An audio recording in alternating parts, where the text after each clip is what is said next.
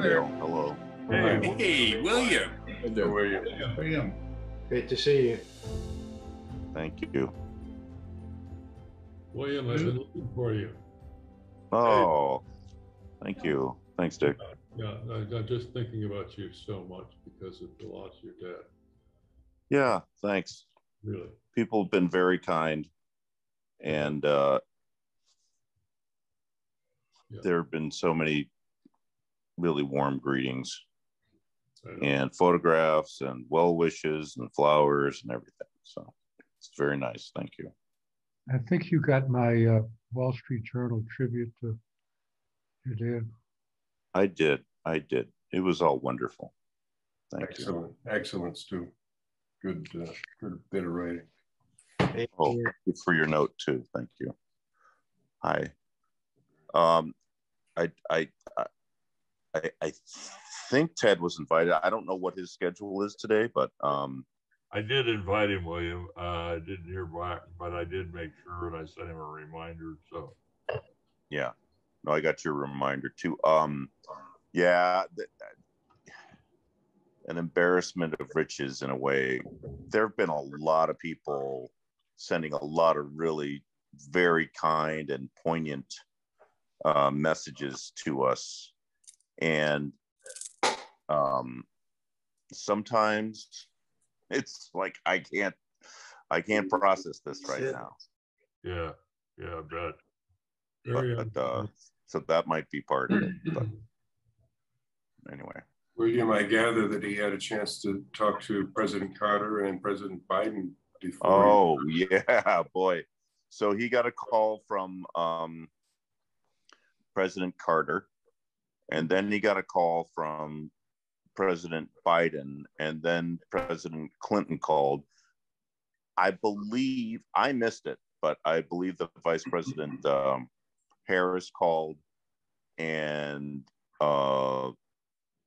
so he was kind of past the point where he was engaging in anything.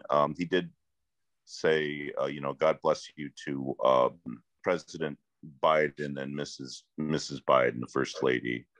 But, he was really tired by then. I mean, that really sustained him for a while.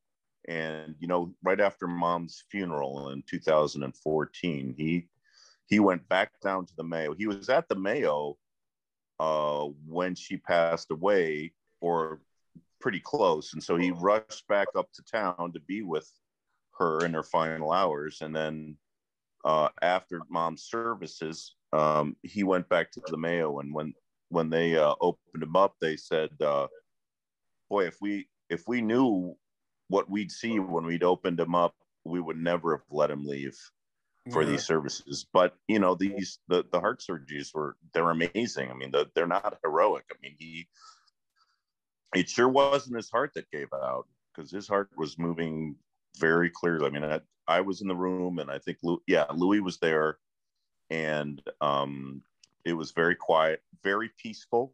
He had all of his family around, and it was a loving embrace and send off. So it was really just so beautiful, and he knew that he was loved. And Clinton said, "I love you," and President Carter said, "I love you," and Biden, he just went on and on about where Dad had been, how Dad had been there for him when he was facing loss. Jill, I mean, the First Lady reiterated it. It was just really beautiful, and you could tell that he was present for it, and he really I just think he felt very fulfilled and really, really happy about those the last few days. And he was comfortable, but not really out of it. But our conversations became increasingly one-sided as he was just slowly getting ready. And my cousin Taryn Mondale, Mort's daughter, was saying, yeah, he's really in between two worlds. And that lasted for some time, but he really, I mean, what a great send off to an excellent human being. You could do a lot worse than that.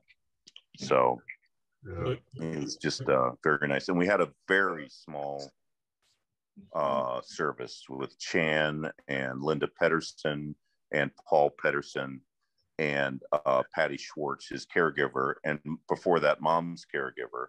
So more or less since 2011, she's been at the house on and off. And then my daughter Charlotte and I, Ted, Becky, his wife, and twins Cassie and Danny, and then Louie, Amanda, and Barrett. And there was one singer who sang at mom services. She was just amazing. I have the program. I was going to show the program. I think it's in my car right now. But and then Tim Hart Anderson, who officiated at mom services, gave a beautiful, very small, short, I should say, remembrance and some personal observations from Ted and I, and that was it. It was just beautiful. Thank you so much. That was wonderful to hear. Thank you.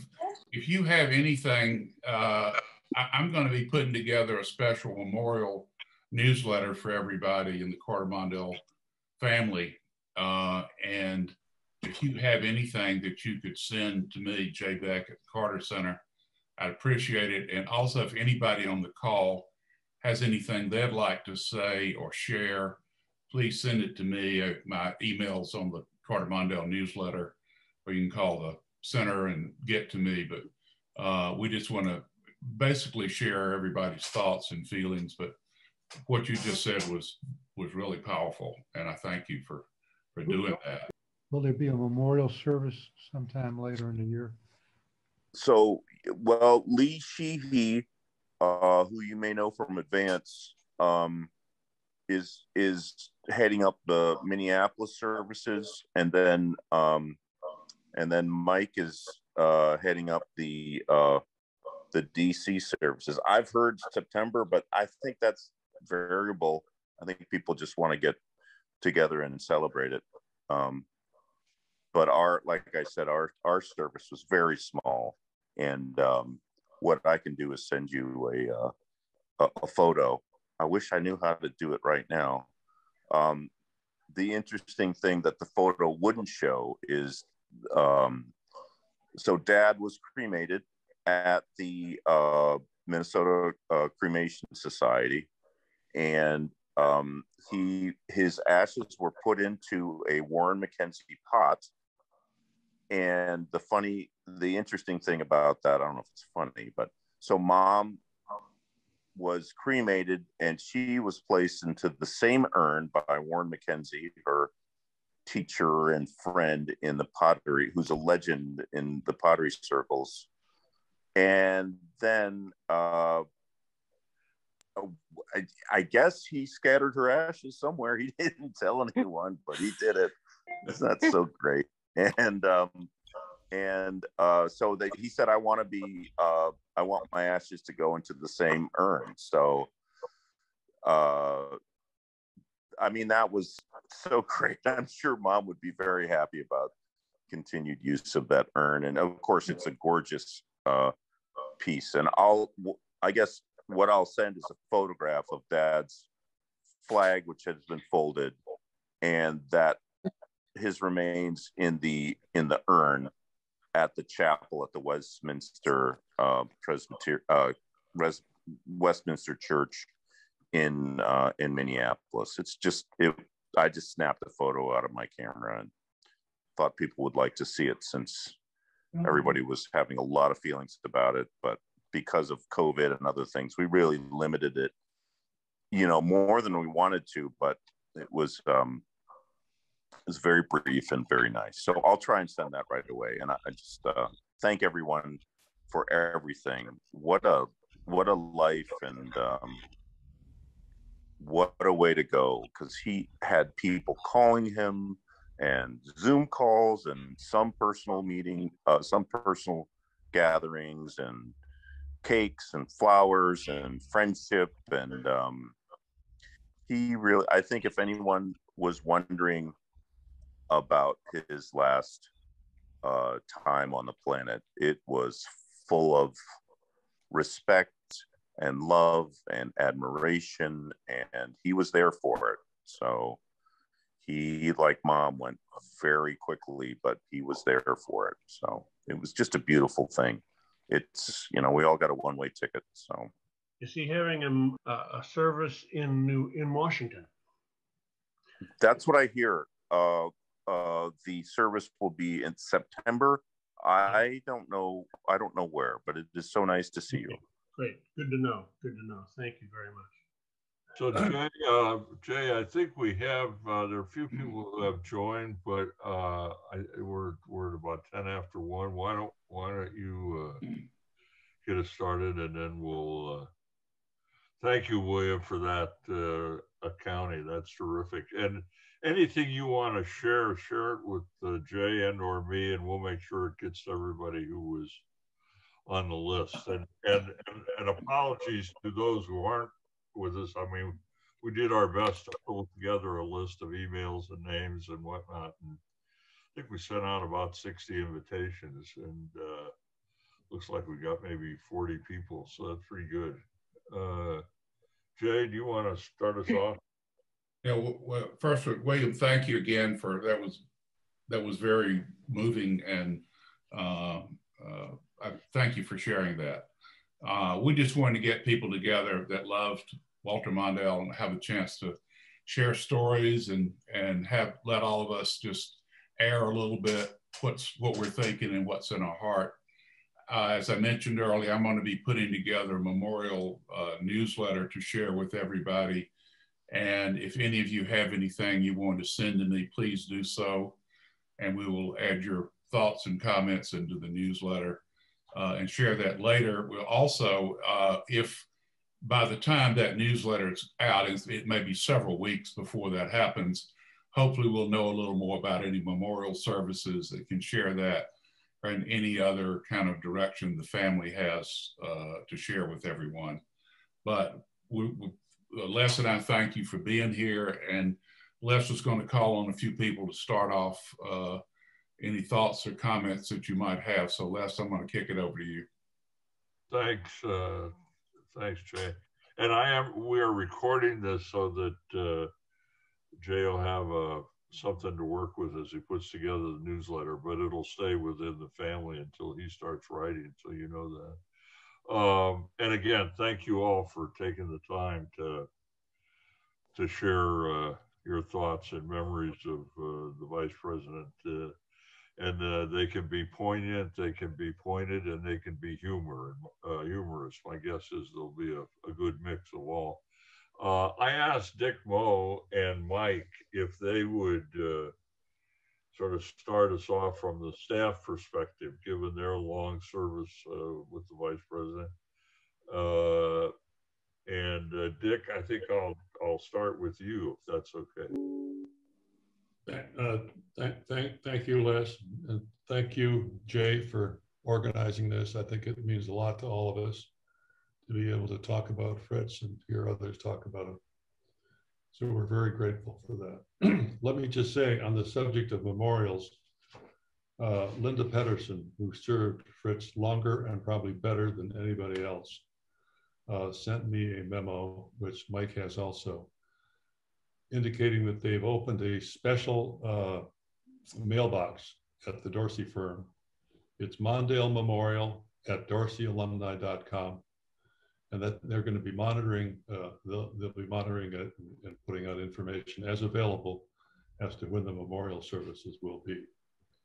Linda says it'll probably be in September, but that's not confirmed.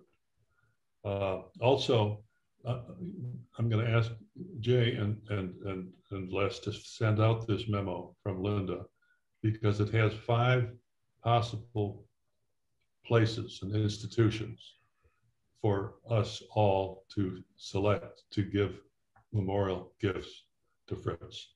Yeah. They're all places that meant a lot to him in his life. 2 of them being at the University of Minnesota, the Law School and the Humphrey School, McAllister College, Mayo Clinic, and the St. Croix River Association. And there will be information on all of these places when they send it out to everyone on the list. So let me just reflect for a few minutes. I'll be very brief because I want to make sure everyone has a chance to speak. I'm going to speak just briefly about the vice presidency because it's been the thing that's been very well written about and extensively written about since Fritz passed. But it deserves to be mentioned in this context because it's perhaps the single most significant thing that he and President Carter did together, at least institutionally. The vice presidency, as I think you know, is a place of total dependency. It's an afterthought in the Constitution. They didn't give any real thought to what the occupants should do except preside over the Senate, maybe break ties. So it's lumbered along over 200 years in our history without direction and without purpose. And it wasn't until Jimmy Carter and Walter Mondale came together to really come to grips with this issue that did it amount to something. And as President Carter said, it became executivized by moving it entirely from the legislative branch into the executive branch. And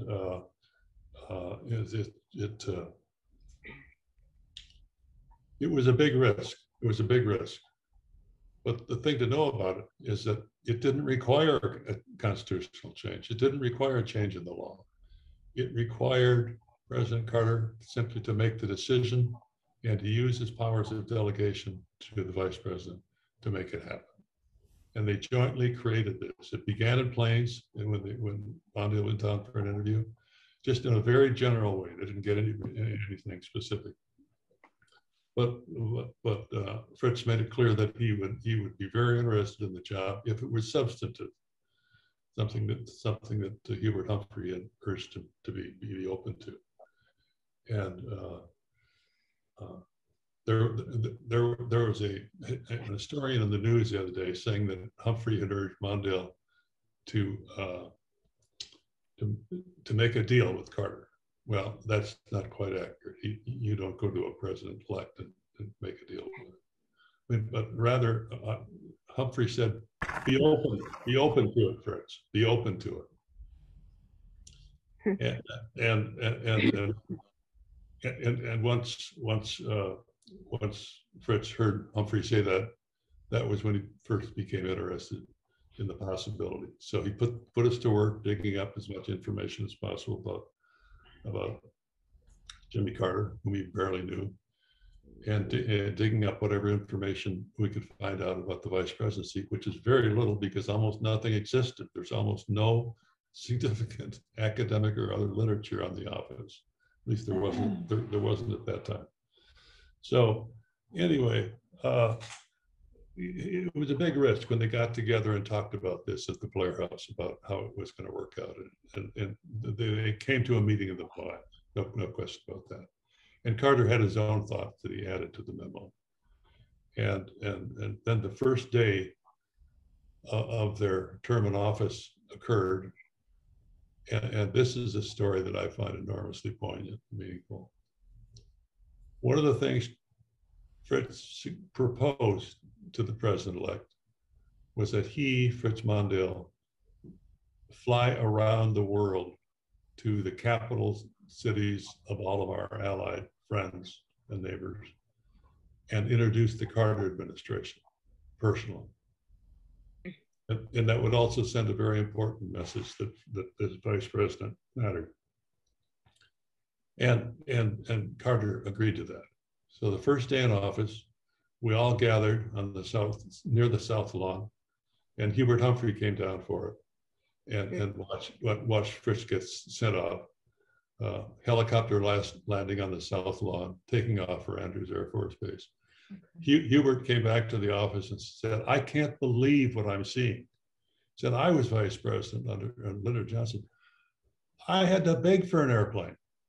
And I didn't get a helicopter to Andrews. I had to drive, and it was usually in the middle of the night. He said, "I can't believe this is happening."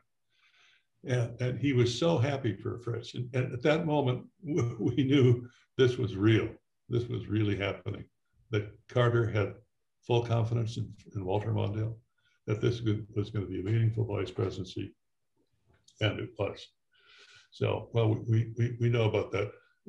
Just a short word about the modern vice presidency. It's taken two forms.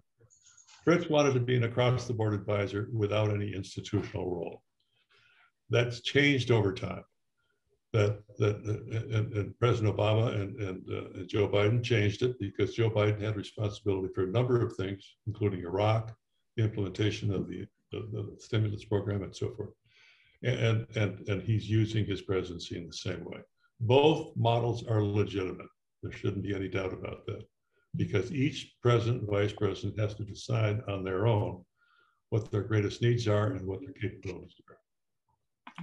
So that has become institutionalized through use.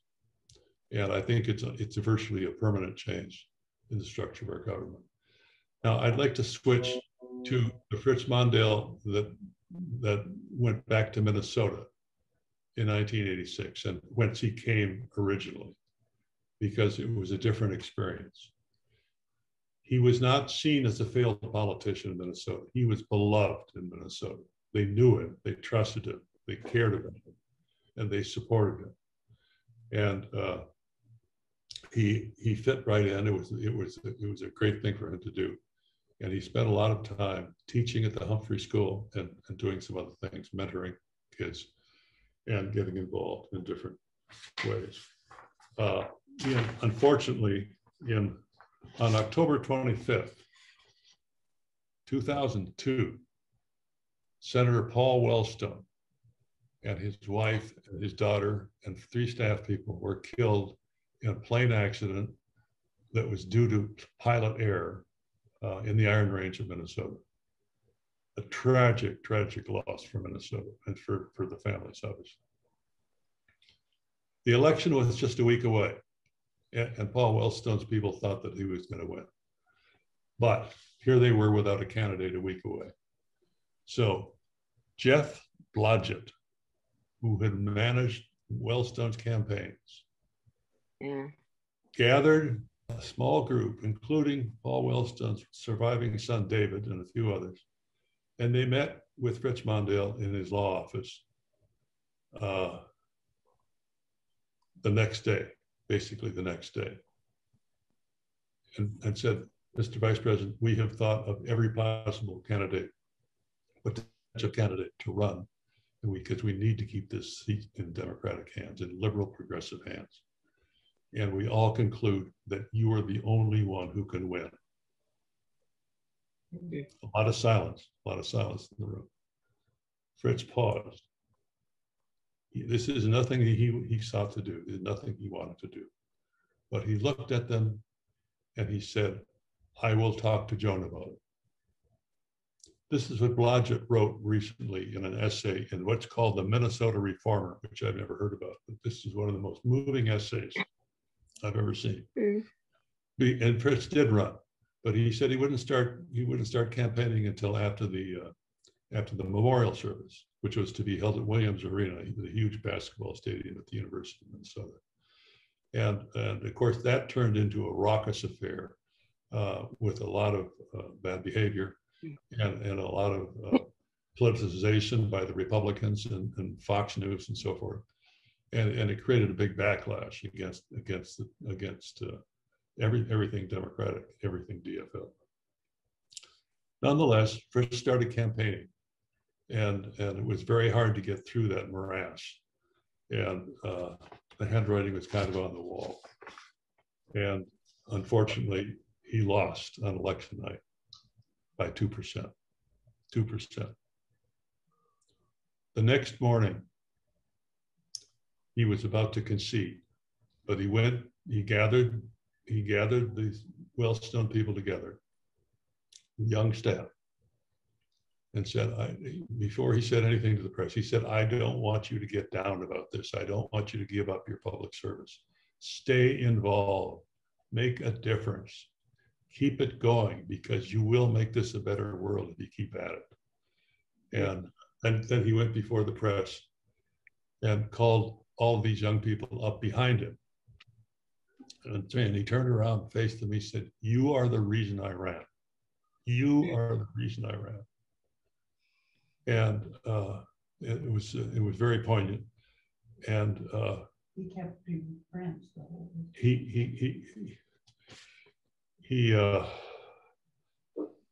So he just just finally, this fellow Jeff Blodgett was racked with guilt because he had chartered the plane for Sheila and for the son and for the staff, and he thought, well, I'll never hear from Fritz Mondale again, and nor should I. He's just racked with guilt. Before long, he got a call from Fritz. He said, "I want to see you." And I don't want to hear your stories about feeling sorry for yourself. I don't want to hear anything else. I want to talk about the future. I want to find out what your plans are and how I can help. And this is what he did. This is what Fritz Mondale did so often in Minnesota. And this is the Fritz Mondale that was known in Minnesota. And I'm just going to read the very end of what Blodgett said. It speaks so poignantly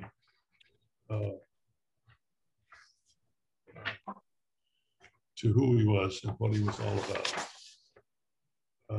He said, "Walter Mondale became more than just a mentor to me. He taught me about leadership and handling a loss. He taught me about living a full life based on decency, honesty, empathy, and the courage of conviction. All things we could use more of in today's politics and public life." And they stayed in touch. And Blodgett ended up running both of Obama's campaigns in Minnesota and winning them. And when Fritz became revered amongst young people. And Blodgett said that when he had a rally for Obama before one of the debates, Fritz showed up and was treated as a rock star. A rock star. Imagine this, Walter Mondale, a rock star. But he was to these kids because he represented the best of what they're looking for. Well, these stories could go on, and I'm going to leave it there because it's so poignant. But there was a different Fritz Mondale in Minnesota, and that's the one that I choose to honor. He was never a failed politician. He was a good man. He was a very good man. Very good. So I'm gonna turn it over to my friend Mike, who knew Fritz even longer than I did, and in many ways better, and who was the deputy chief of staff in the White House as well as the general counsel, and thank God, because he kept it going. I mean, he was as much a part of this modern vice presidency as anybody, and I'm so grateful to him for his friendship and for what he did. So, Mike, over to you. Well, thank you, Dick. You brought back many memories. I'm going to do a couple of things on the lighter side. The Mondales were the first couple to live in the vice president's home. Before that, Rockefeller had done a lot to fix up the house, but had never stayed overnight.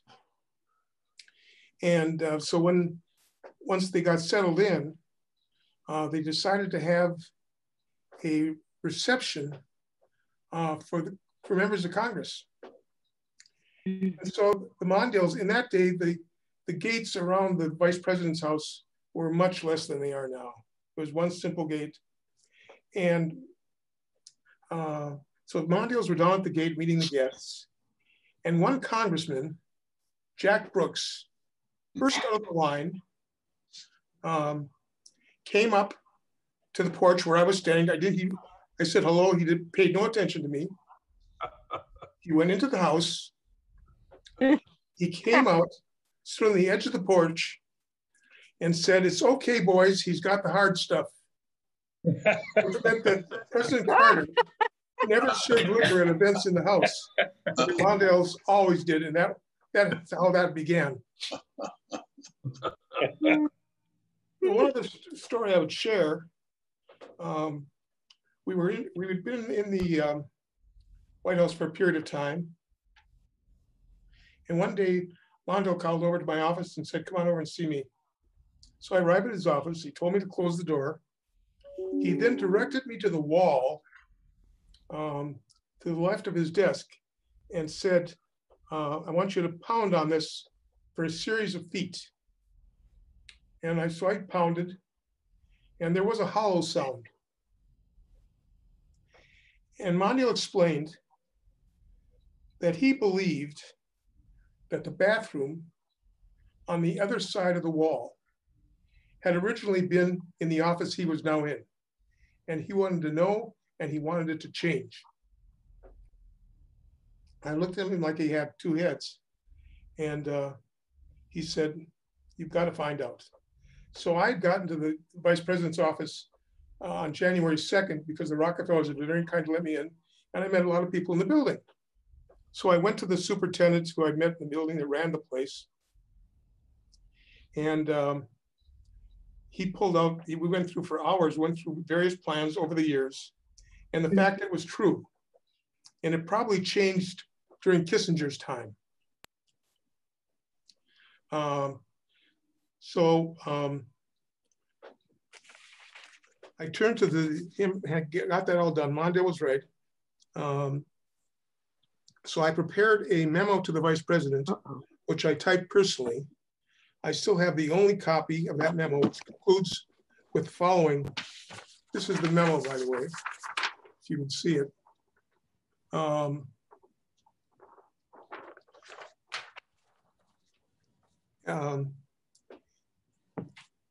Which I typed personally, and your use of the existing, and this is how the memo ended. It said, it says the vice president, his counsel, the case of the missing bathroom. And it goes through a variety of things, how it happened and all that kind of stuff. And then I concluded with the following. Your use of the existing door to this facility requires total walking of 120 feet. 44 such trips will result in you having gone 1 mile of exercise and consumed a total of 15 minutes. The time it takes an average person to walk a mile. And he looked at me and he said, "Oh shit." And that was the end of that. I would like to share with you, Peter Hart's a longtime friend of mine. You all know who he is. And when Mondale died, he sent me a line which I think is particularly appropriate. He said the quantity of his life was exceeded by the quality of his public service. And God knows that's the truth.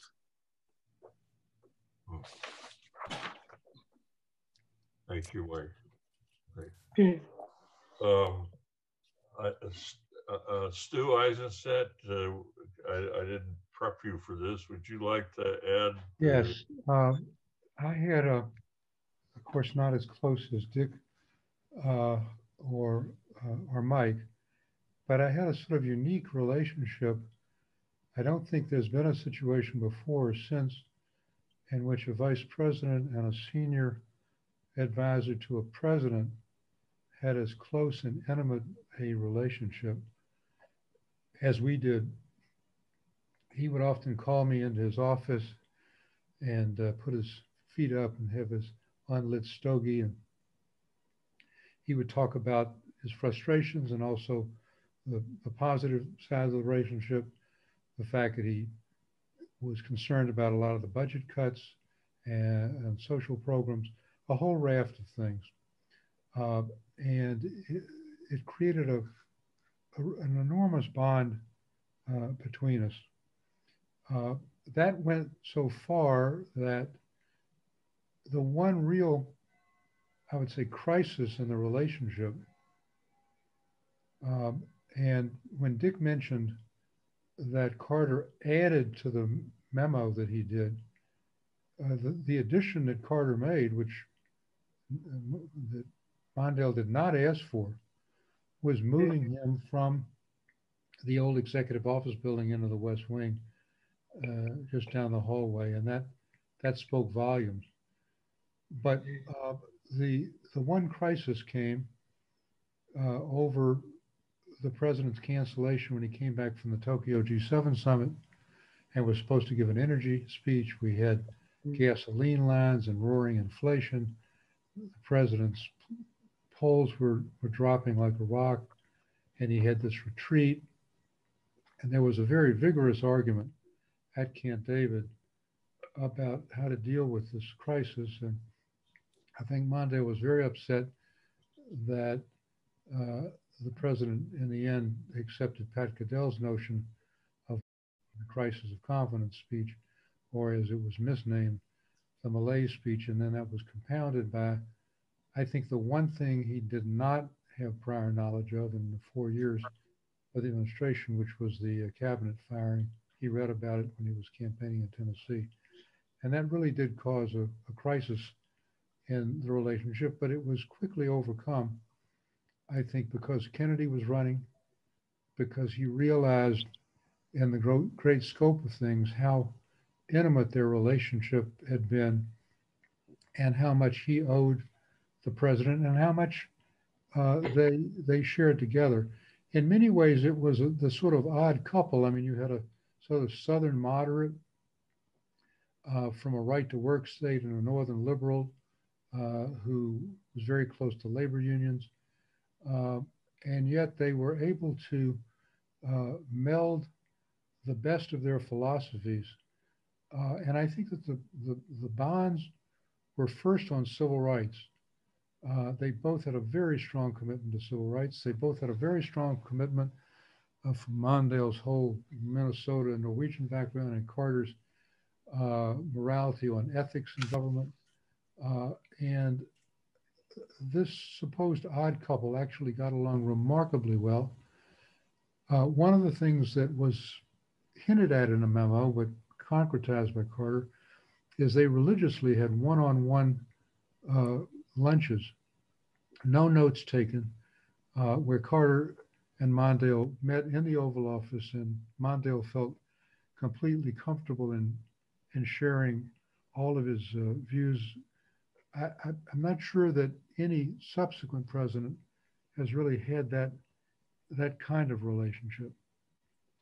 Substantively, his contributions beyond creating a model for the office were really manifold. He had a major impact on the Camp David Accords by his mission at a tense time between Carter and Begin in the Middle East, and then coming to Camp David as well.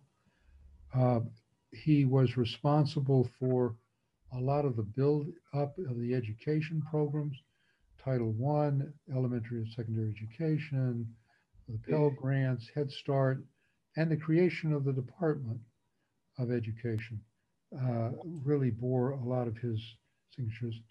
In addition, one of the things that's not recognized is the degree to which the staffs integrated. Yeah, for sure, Mondale had his own staff. You know, he had Gale as domestic advisor, and he had his own foreign policy people and so forth. But Dick had a title that was a dual title. He was chief of staff to the vice president, but he was also assistant to the president. And Gale participated in all of our domestic policy issues. Another thing that Fritz did, which was really critical, is we made the mistake, I think, of inexperience of overloading the legislative agenda in the first 6 months with too many priorities. And the president put Fritz in charge of a really critical priorities exercise, which divided issues into sort of 3 categories. One, those limited numbers that would require presidential attention. Second was White House attention, and third could be done by the cabinet. And it really did help focus the administration. Just a couple of other stories, and I want to really turn this over to Marty, because I think one of the great things that Fritz did, and that's so relevant today, is the Indo-Chinese refugee policy, and the speech that Marty worked with him on, which reminded everybody of the failure of Avian. And I'd love Marty to talk about that, because I think in many respects it was Fritz's greatest hour. But he was a champion on affirmative action, reversing the original draft of the Bakke brief. His imprint was just on so many things, but also in this unique integration of the staffs. And I'm not sure, Dick, when you talk about the two models, I'm not sure that the future vice presidents had quite the degree of integration of the staffs as we accomplished. So one last thing, just on the humorous side. Early on, when he called me in, and he again had his feet on the desk and had his unlit stogie, he said, "Now look, I get hundreds and hundreds of phone calls, and you will also, and I'll tell you how to handle them.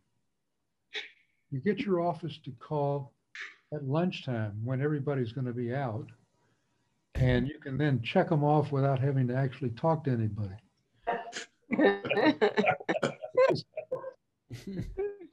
It's great understated humor.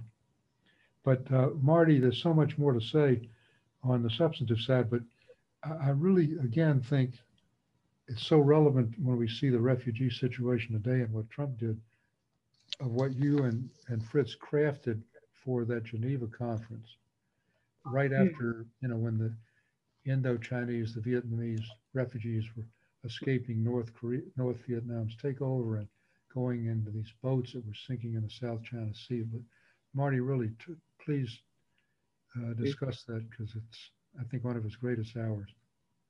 Thank you, Stu. And I just have to say, just looking at all of your faces on the screen, when I think of Fritz and I think of his legacy and what he's meant to us, it's you all who are so much of what I am grateful for about him. The fact that we could be alumni and learn from him and see what public service was like. This is a gift. So thank you, Les and Jay, for bringing us together to experience this. It's been kind of frustrating looking to September, and this is a great steam valve in the positive sense, for at least for me, to feel collectively what we feel about Fritz and his family. Stu mentioned that the vice president was in Tennessee when we learned that the president had fired the cabinet. We were on a nationwide tour to promote the SALT II treaty. And we were all around the country. And it was only when that had happened and we learned about it that we also learned that the vice president would be representing the US at the UN Conference on Refugees in Geneva. And so we had just a couple of days to get ready for that trip. And though Fritz had been deeply involved in things like the Sixth Fleet picking up refugees and other substantive issues, the idea of actually at the end of this backbreaking week, thousands and thousands of miles and many, many stops in few days, the idea of then his going to Geneva to convince the nations of the world was a very last minute thing. And I was fortunate to be able to draw on the materials that had been prepared in anticipation of President Carter going there. And so David Aaron and Dick Holbrook and others who had put together these files were FedExed to us on the road. And I got to read them in between SALT II trips.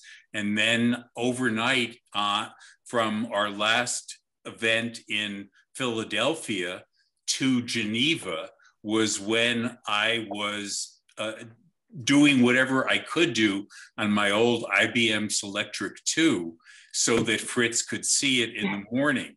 And when we got there on the tarmac, the US delegation was there to welcome us, and Elie Wiesel was there. And then, so Fritz gave him the draft that I had given him maybe 20 minutes ahead of time. And he said, here, have a look at this and tell me what you think. And Wiesel looked at me and said, history will be watching you, young man. And Fritz nodded very enthusiastically. And then I learned from Fritz and from everyone else around that the room he would be speaking to would be, as he explained, the biggest bunch of stiffs that he'd ever made a speech to.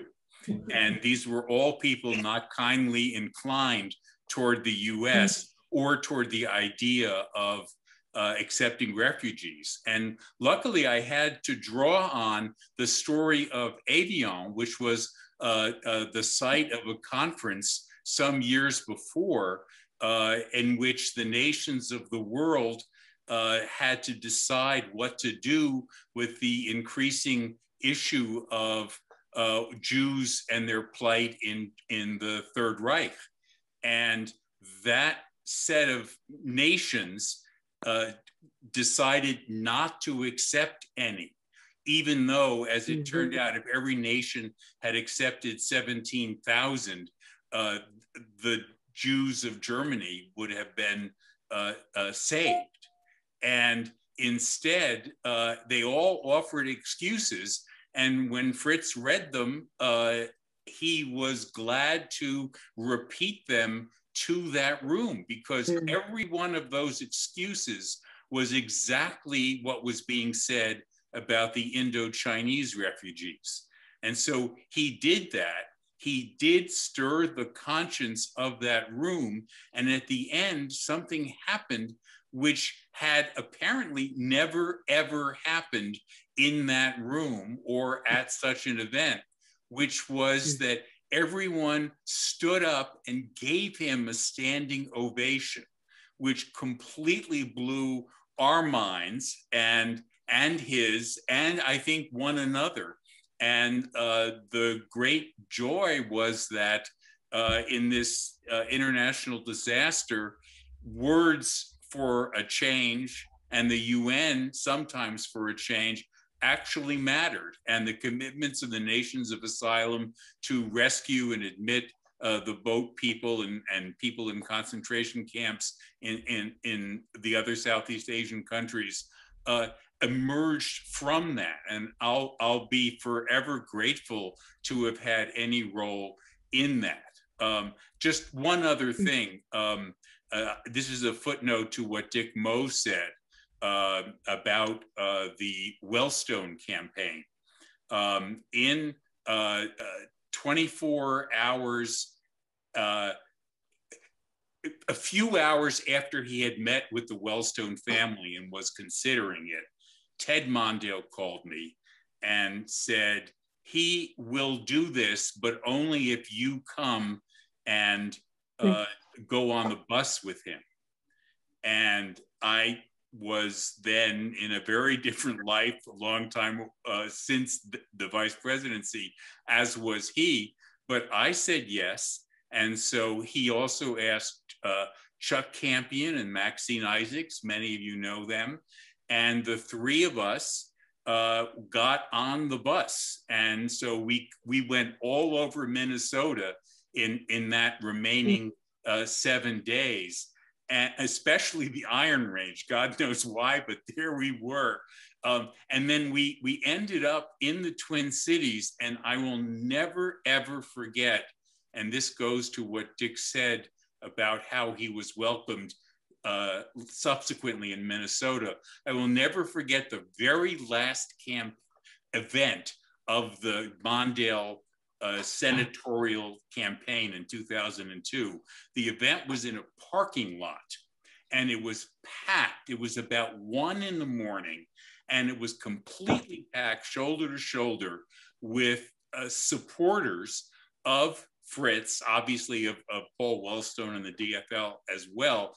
And I saw for the first time in my life ever, but certainly in the case of Fritz, what they used to call about the people at Bobby Kennedy's events or on the streets watching his motorcade, jumpers, people who jumped up and down with pleasure and joy at seeing Fritz. And this happened throughout his final rallying cry, which was largely ad-libbed, and they just loved it and wouldn't let him go. It was truly amazing. In all the years that I had been with him at events, I'd never seen anything like that. And I was so grateful for it. And then the bus took us finally, after 7 days, back to his house. And it parked in the front, and he just sat there. He did not want to get off the bus. And we all just sat there quietly, bathing in the experience we had just had. And then finally, he said goodnight to us. He said thank you to the bus driver, and he got off. Well, that bus driver, we knew, though Fritz didn't know, was not going to vote for Fritz. He wasn't vetted as a partisan bus driver. And after Fritz left, the bus driver had been at this event and been with Fritz the whole week. We kept sitting there, and the bus driver said, "I think I'm going to vote for him." It was just one of the greatest moments I have had the privilege to experience. Great story, Marty. Marty, they're still talking about you on the Iron Range. Les, I wonder if I could suggest, of all the people who are alumni, the one that has gone the furthest and done the most is Secretary Madeleine Albright, and she's here. I wonder if you could call on her. Sure. Yeah. Well, thank you. Thank you very much for saying I'd gone the furthest. I don't know about that, but I was just thinking about the ways that I got to know Fritz and many of you. And it goes way, way back. Some of you may not think of me this way, but my original political life was as a fundraiser. And I had been working for Ed Muskie as a fundraiser, and I was at the 72 convention with him. And I have to admit, I didn't like McGovern. And because I knew Dick Moe, and because I knew that Mondale was in 72 running for Senate again, and I had all those little cards about how I had noted who was going to give money where. And I took my cards, and I was in Minneapolis in November 1972, the only happy place for Democrats. And it was a wonderful way to get to know Mike and Dick Better and Jim Johnson. And it really was an amazing time to get to know him. So that was one time. The other time was, as I go through my various lives, in 1978, I went to work at the White House doing congressional relations for the NSC. David Aaron will agree with me that it was not necessarily an easy task to persuade Brzezinski that Congress really existed. And some of you, frankly, that he should have a congressional relations person. But what was interesting, because it was fun, I was in Spig's office when Fritz walked in and he said, "We are thinking of offering Madeline the job of doing congressional relations for the NSC." And Fritz said, "You couldn't do better." And that was really a great validation, I have to say.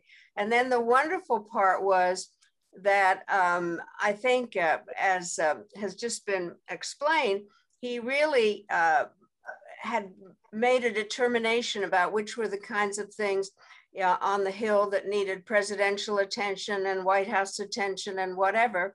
And I say this with some humility in terms of all the Carter people that are on the phone call with us, but there really was a sense that Fritz had a sense about the Hill that was unique, and it was terrific to be able to work with him and think about all the things that had to be done. The next time was totally different.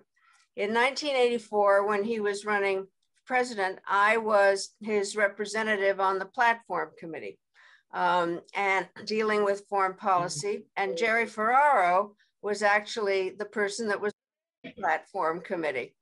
And so we did pretty well on the platform. And then the question was, what was going to happen on the vice presidential nomination?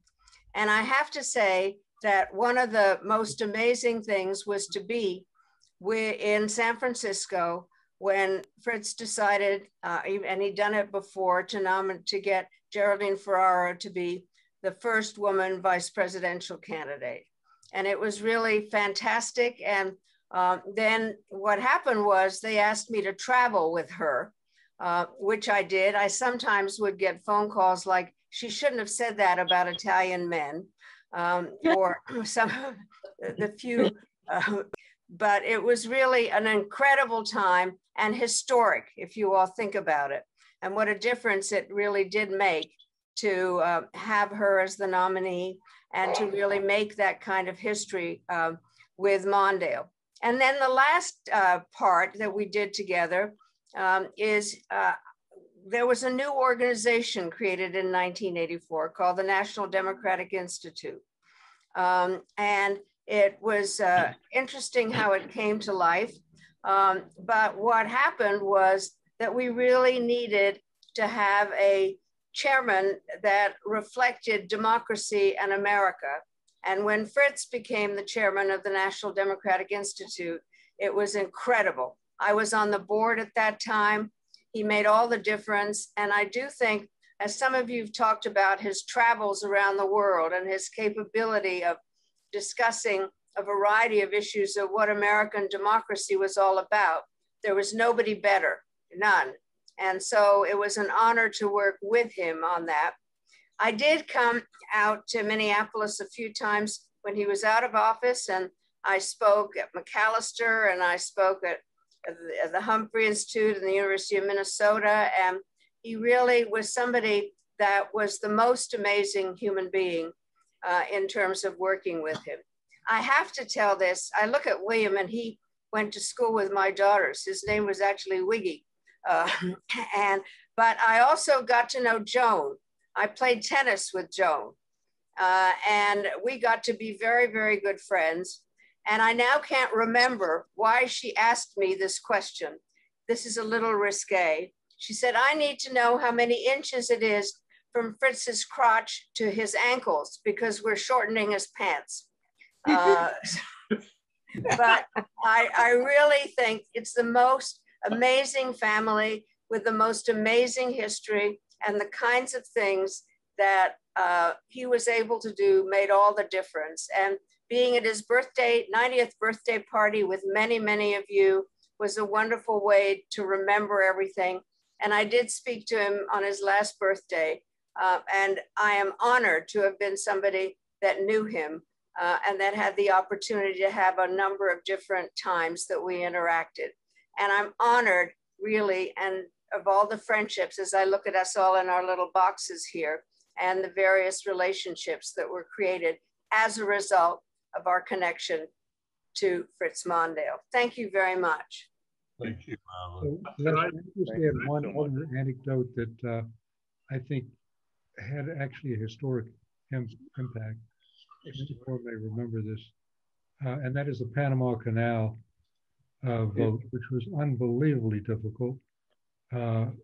Roosevelt begged the president not to take it on in his first term. He said, well, suppose I don't have a second term. But getting a 2/3 majority was very difficult. And one of the most difficult was from Senator Hayakawa, the conservative Republican from California, who had said publicly, it's our canal, we stole it fair and square.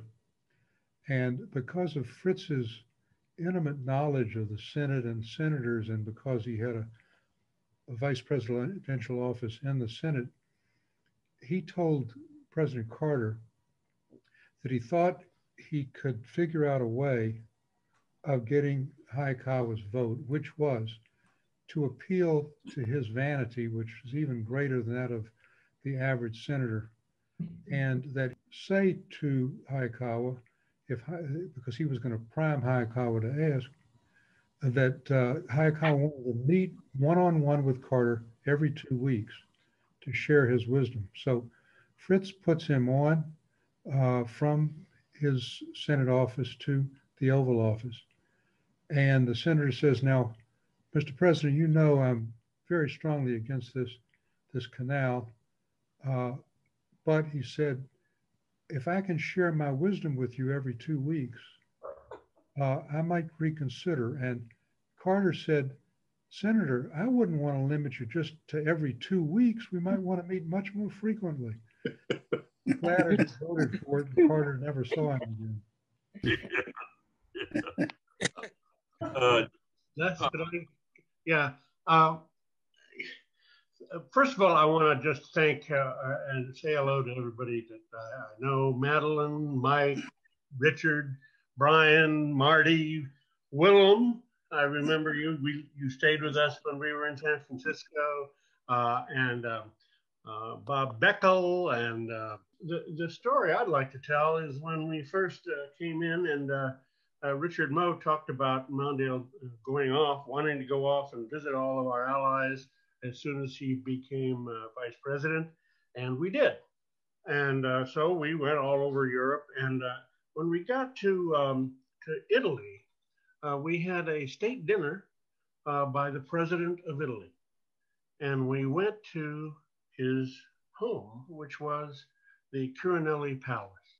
Quirinelli Palace is in Rome. And it was, until the Risorgimento in Italy, it was the home of the Pope. And when we got there, there was like 20 steps, and we had to climb these steps up to the front door.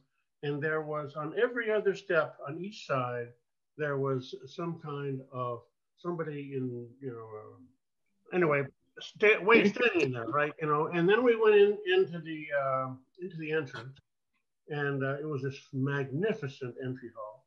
And then we turned right, and they opened doors, and there was this magnificent place with all kinds of statues and paintings and just fantastic stuff. And then they opened another door, and there was another room like that, again, full of paintings and statues and all kinds of things in latrines, and then they opened another door, and we went this through about 5 doors, and then they turned left, and we went through another 8 doors, little statues and paintings and all this stuff, and we finally got to the place where we were having dinner, and behind us, every chair there was a man in livery, like the guys on the steps. And we ate off of silver and gold livery, plates and so forth. And afterwards, we went to a small room where he talked briefly to the president of Italy. And then as we left, we went through another 15 rooms or so, full of paintings and statues and chandeliers. It was just unbelievable. And then we went down and got in a car, and we drove to the hotel where we were staying. And as we were drawing up to the hotel, he said, wasn't that really something? And I said, well, yeah, it was pretty amazing. He said, can you imagine how they fuck the people?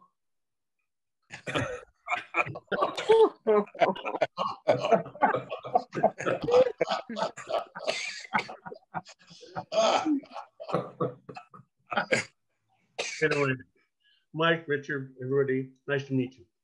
Thank you. Thank you. I want to go back a little bit in further history.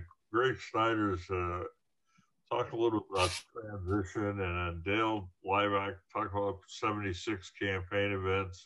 Others may have stories too, but I know the two of them do, and maybe Gail Harrison too. But Greg, I want to call on you because you were there during the transition. It was. It's great to be with y'all.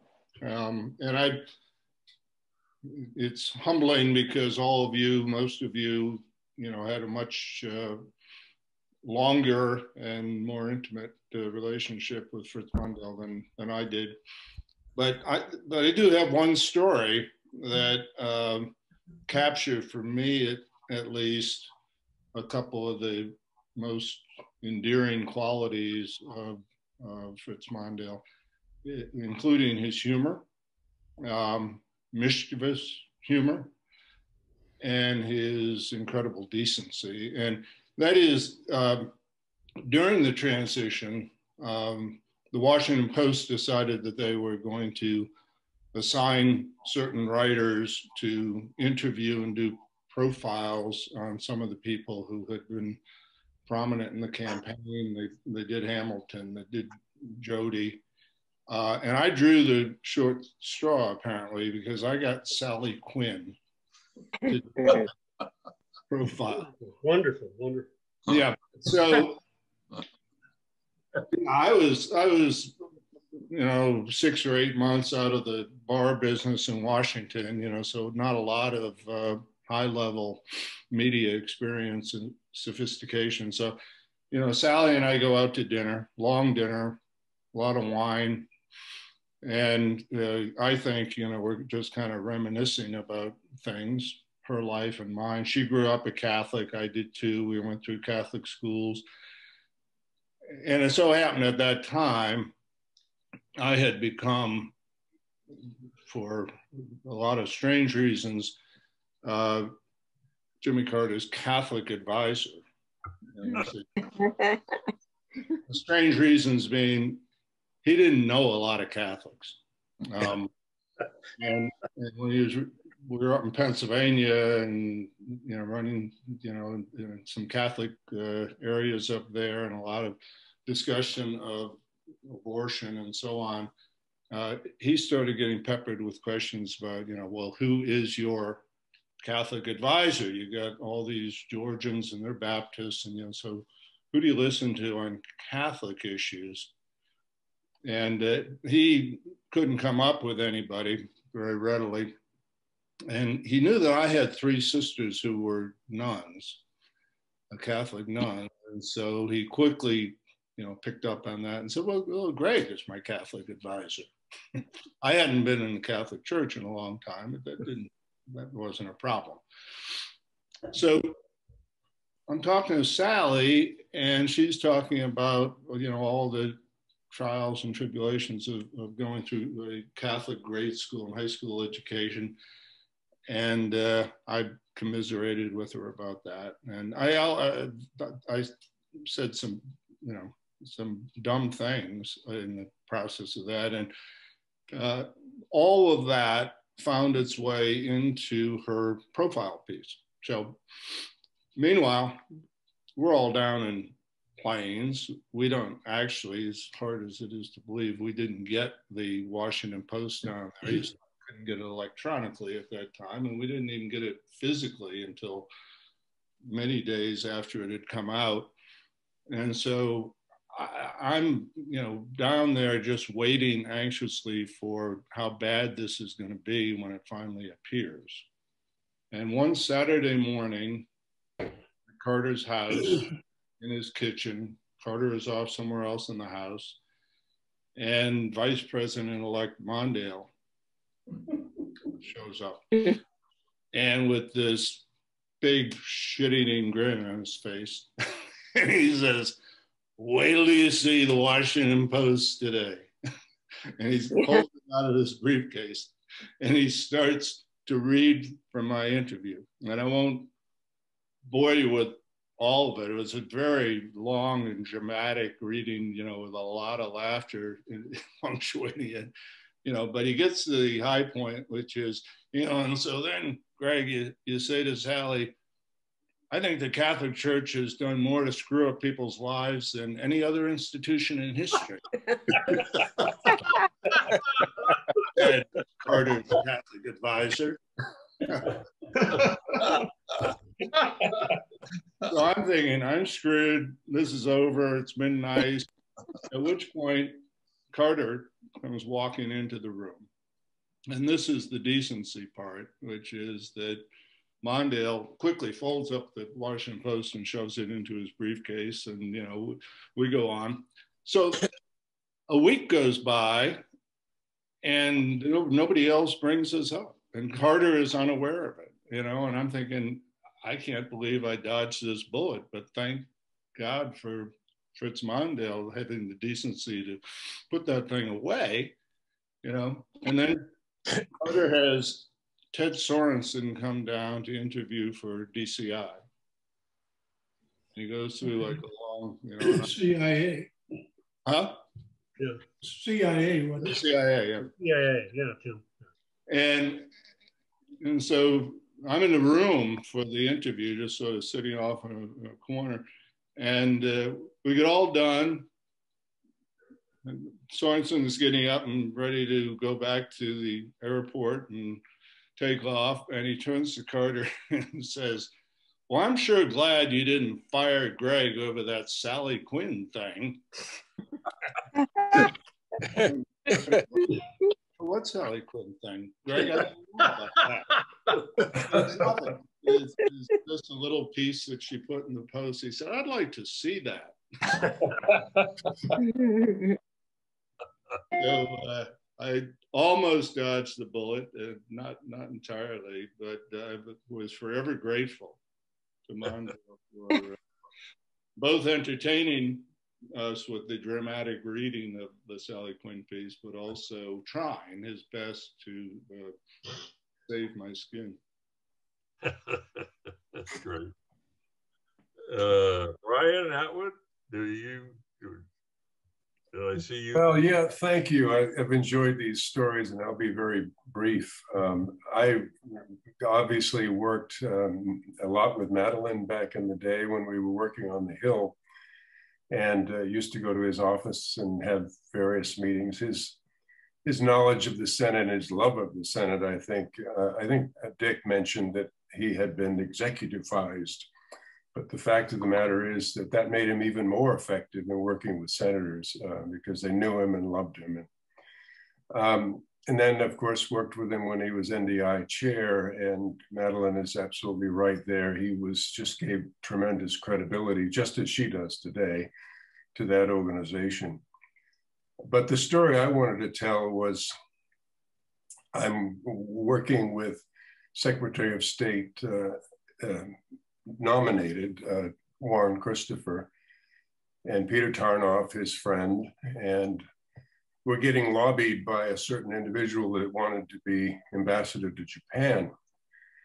And a few days earlier, Fritz had been offered Moscow, and it came out in the paper that day that he'd changed his mind, that he didn't really want to go to Moscow. Well, he thought that was going to be the end of anyone asking him to do something. I went down the hall, called him, and after the relationship we developed with NDI, said, how'd you like to go to Japan, Fritz? He said, let me check, let me get back to you. And he got back to me in a few hours. And we know that Joan really wanted to go to Japan, and so did he. And that happened. And I was very, very pleased that there was no way he was not going to be accepted. And for him as a presidential candidate, as a vice president, for him to just accept more public service as an ambassador. And he was an immediate success. I mean, there were a lot of trade issues. There were issues with Okinawa and military people in southern part of Japan, and he was as much on the television in Japan as any American ambassador ever had been, perhaps even more so than Mike Mansfield. But he would.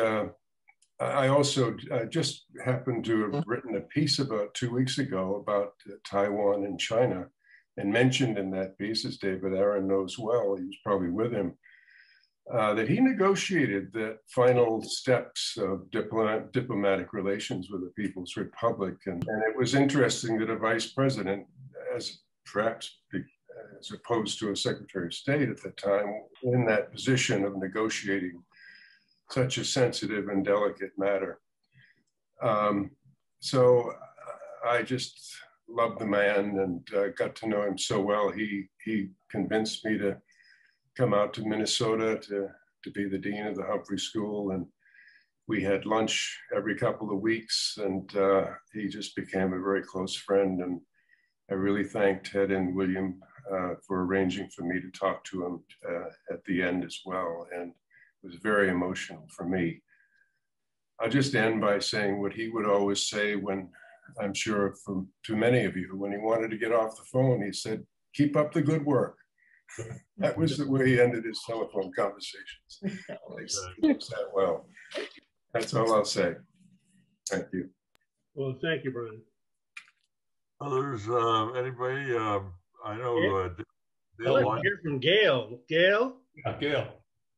Last, I'd like to introduce Gail. Thanks very much. I started working for then Senator Mondale at age 22. Mike Berman hired me to be the keeper of his Senate record. And I'd like to talk about that on a serious note a little bit.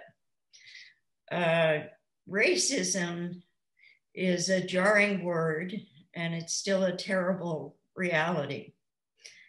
And I think fighting against racism was at the heart of what he tried to do in the Senate. When I first walked through the door, his office was bursting with proposals to combat the misery inflicted in the BIA boarding schools, and to expose the truly despicable conditions that migrant workers were forced to endure. He fought to enact fair housing legislation.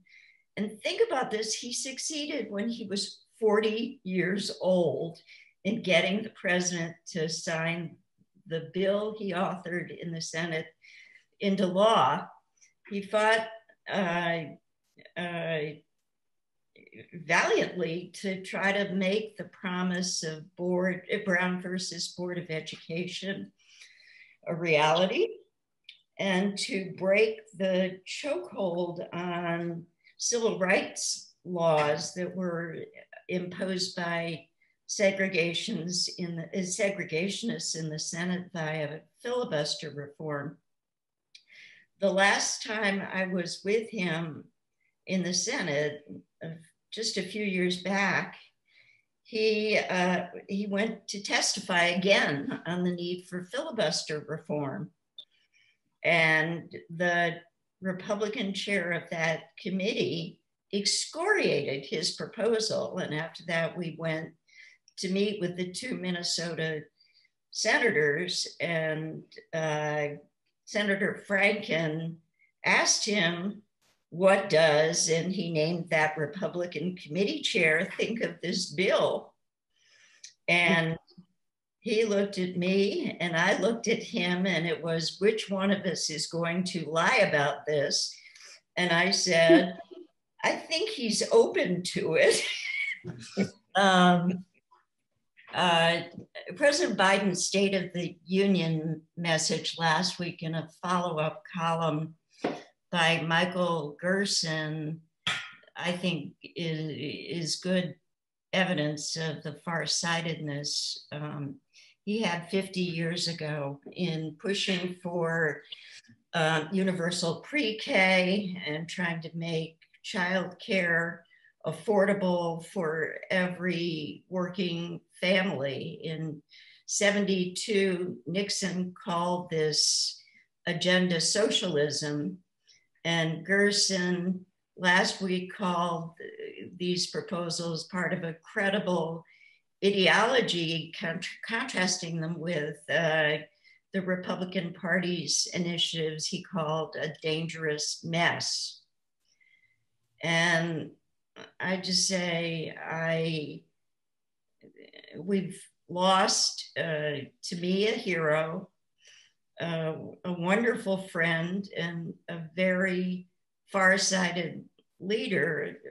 But I am happy to see that his ideas are bearing fruit now, and I hope they will continue to do so. I thank you all.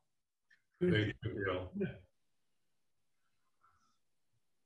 Dale Lieback, you shared with me a story a couple of us have heard before you from the campaign trail. Why don't you, a little different tone, but. It goes to his warmth, humor, and political instincts.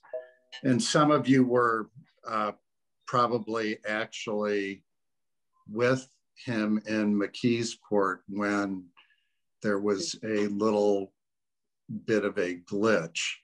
And there was I believe it was a factory that he was going to greet arriving workers at some time in the darkness of the morning. And Gail Sullivan would tell this story, were he with us, but Gail was in charge of McKeesport, and I was with Jim Kennan in Newark. And I paid particular attention to this because we got a call that the plane would be arriving an hour and a half early, figure out something to do with him.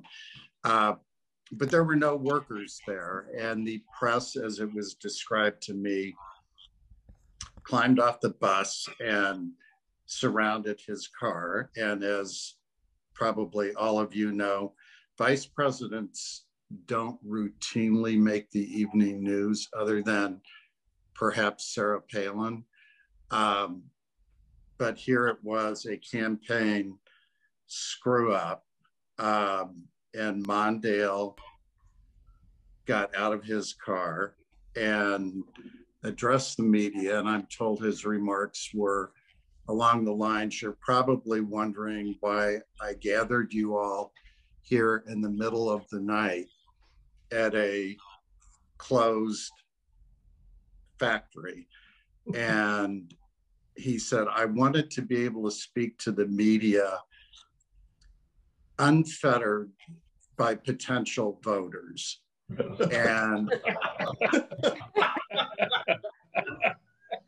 I believe that may have been one of the few moments on the vice presidential end of the campaign where he made the network news. I think all three of them at the time, but it was hysterical. And as we've all worked for a lot of campaigns and candidates and people in government who can be very expressive with staff, but I thought that said a lot about who Walter Mondale was. Indeed, indeed. I don't see everybody. Anybody else wish How about to? Jim Dyke? Can we hear from Jim Dyke? Jim Dyke. Yes. Well, I've been listening intently to a lot of things, and it's so great to see so many other faces. I'll try to be brief because I know we've been on a long time, and I was thinking of some of Gail's comments, and having had the opportunity to work with the vice president on some of those issues. Stu referenced the Bakke brief that we were involved in a number of other civil rights things. About 2.5 years ago, I had an opportunity. My wife was attending a conference in Minneapolis. She's a national uniform law commissioner. And I said, well, I think maybe I'll just tag along with you because maybe I could stop by and say hello to the vice president while I was there. And so I just called his office thinking, take a shot. And he said, please come by. I'd love to see you. And so Ellen and I went by, and what I thought would be a few minutes of saying hello turned into over an hour discussion.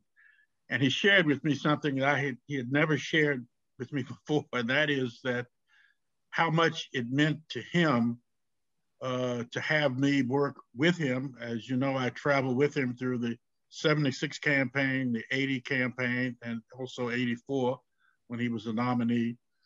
And he had said how important it was to him to have people see that someone who looked like me was working with him closely, very much a part of his whole effort, and showing his commitment to do the right thing. And it was quite moving. It was something I had not expected because, as you know, he, at least, and I was not aware of him sharing a lot of his personal views like that to staff, but it meant an awful lot to me. And my wife to this day continues to talk about that and how impressed she was with his sincerity in saying how important it was for him to send a message and send a signal about some of the things that he believed in. And that meant an awful lot to me. And learning from him, I've tried to use the things that he taught me, that I learned during having the chance of working with him, is I've tried to move on. For example, we talked about education.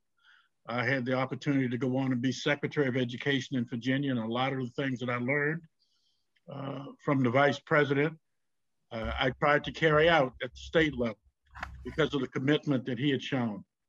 And so I am forever grateful to him for giving me the opportunity to be exposed to what happened at the national level and have an impact.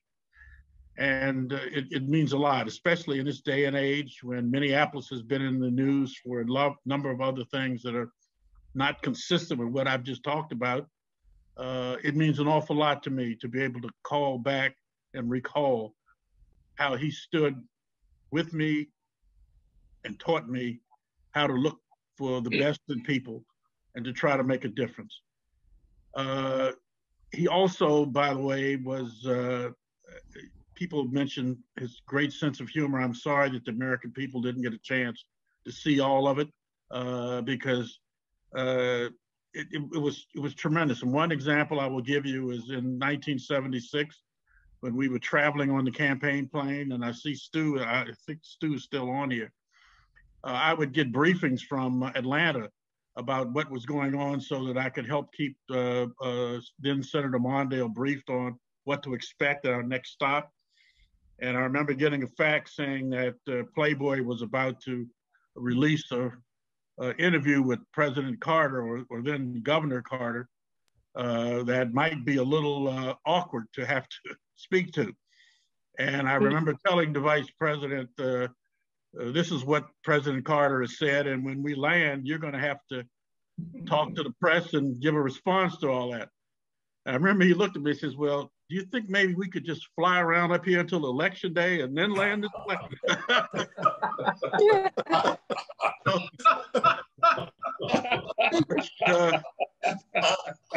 Very perceptive. If there was any way we could have done it, we would have, but we had to face the music.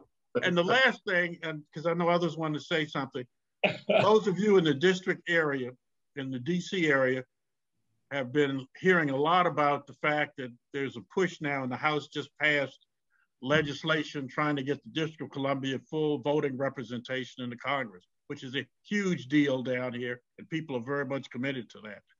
I keep reminding people, back in 1978, under the Carter administration, led by Vice President Mondale, because I was there with him on the Hill, working with civil rights groups and others, the Congress passed a constitutional amendment to give full voting representation to the District of Columbia.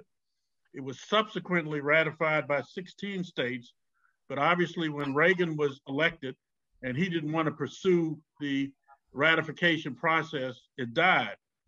But people need to recognize that Fritz Mondale, just as Gail mentioned, he was well ahead of himself on a lot of the issues that people are now talking about. He was well out in front on that issue as well. And I would hope that those folks who are leading the charge today would notice that and give him some credit for what he did back in those days. So thank you for giving me the opportunity to share those thoughts. Thank you. Can I just mention one story with when I was working with Mondale in the Senate, and he was trying to cut back the, try to get the, he was trying to cut the from 66 to 60 votes. And he was working very hard to try to cut that back. It's now 60 votes. And while he was battling for this, he got a phone call, and I happened to walk into his office, and he was talking to somebody on the phone. And he said, "Yes, I understand." "Oh, well, yes, I get it." "Well, I understand." "Well, yes, it's okay." "Well, I understand." "Okay, fine." He hung up, and he said, "Could you ever trust a liberal?" And the man he was talking to was Ted Kennedy, who didn't vote for him in that case.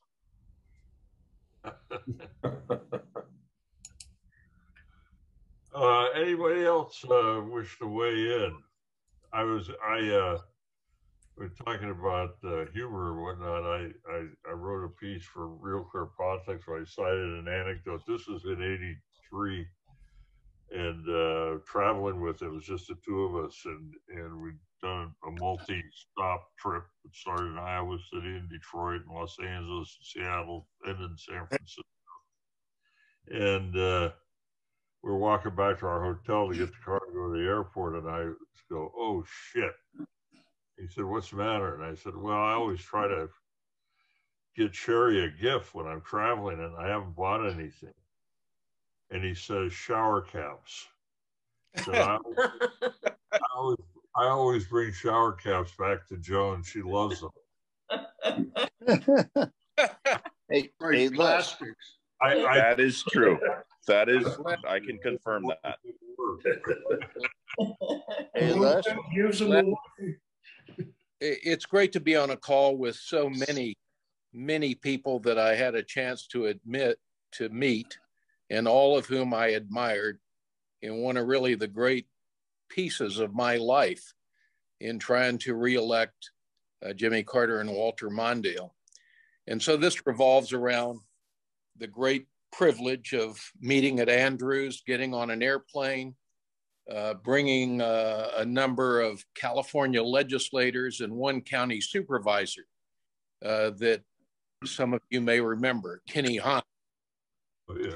And the dinner, and the vice president, as most of you know, liked to get a little rest prior to the dinner. And we had passed Palm Springs some minutes ago, and he became aware that that we aren't on approach to LAX.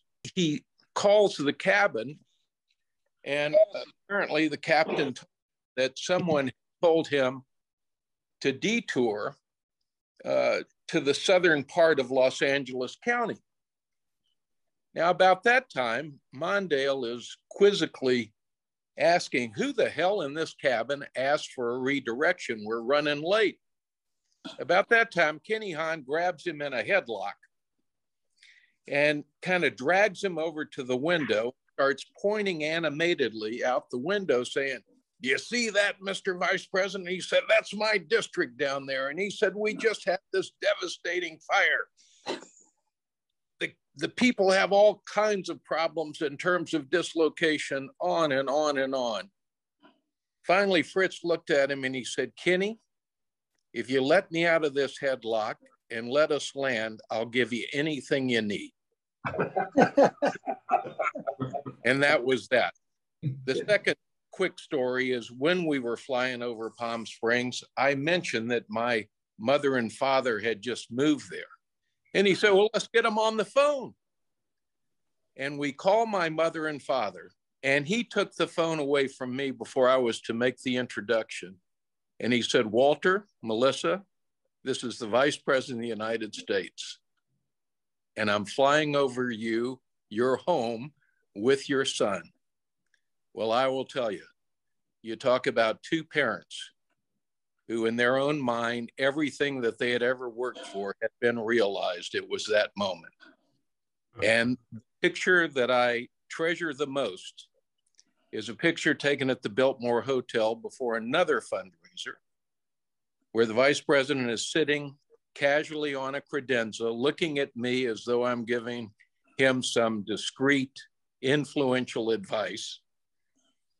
And you know how inscriptions go. Well, this is why I love it.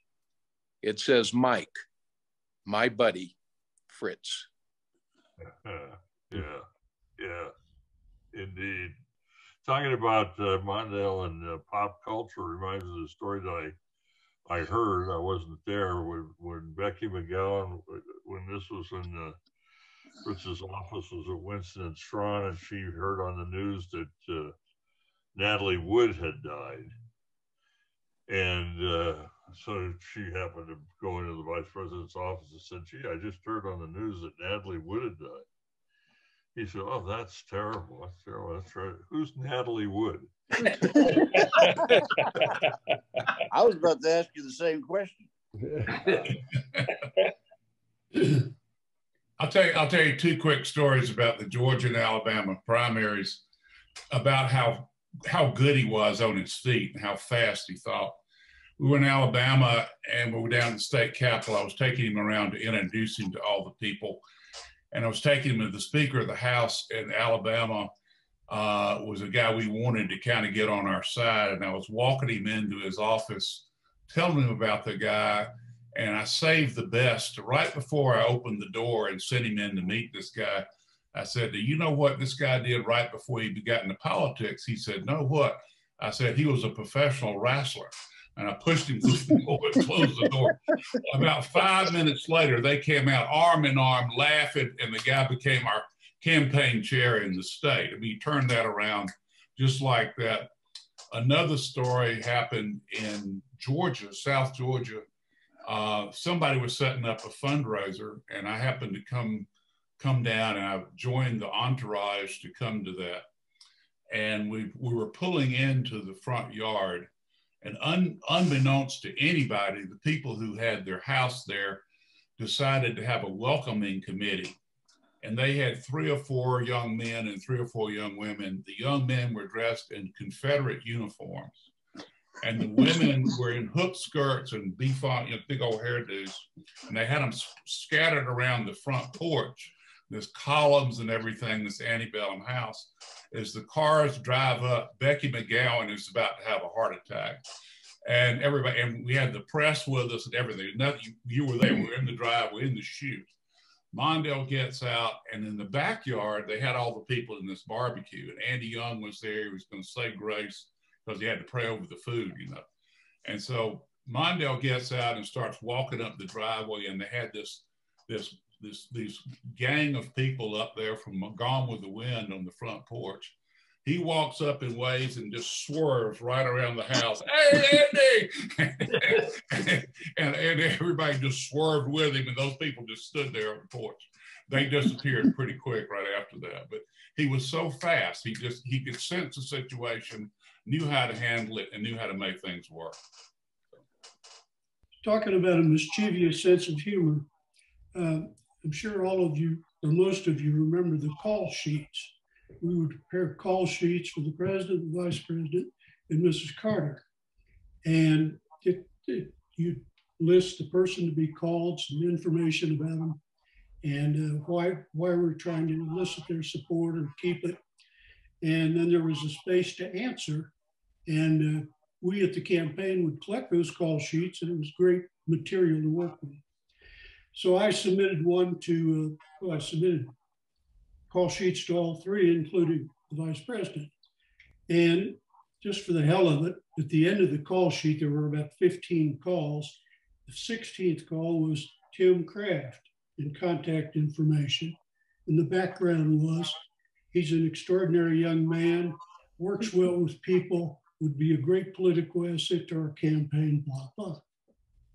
So I get the call sheets back about 2 days later, and Mondale had filled it all out, cogent comments about every person he called. We got to my name, and his comment was, caught him at home at noon, he was drunk. Said he didn't particularly like Carter's do-gooder sense of humor. But, might work for us with enough compensation. Hey, is Mike Berman around? Yes. Yeah, Mike. Hey, Mike. Did you know that? Did Mondale ever really not smoke in public? I don't recall him smoking in public. But he did smoke cigars. Well, that's what I mean. But he smoked cigars in public. No. He would never smoke cigars in public. That's what I thought. He would never, ever smoke cigars in public. But I always knew when he was awake in the vice president's house because I could smell the cigar. And that really came in handy a number of times, I have to say.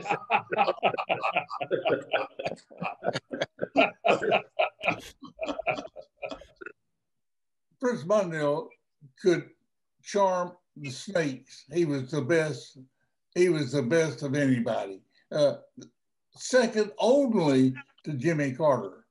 They were a magnificent team together. And Gil Harrison, Stu Eisenstadt, and others could embellish on this story better than I.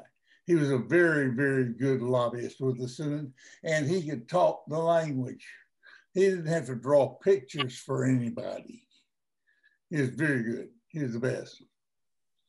Remember how well Danny did with Deacon Cini on that Deacon Cini amendment for the Panama Canal? I never thought we'd get Deacon Cini, but Fritz figured out a way to do it. And Henry Bellman from wherever he was from. Please, Bob, tell them about Deacon Cini. About who?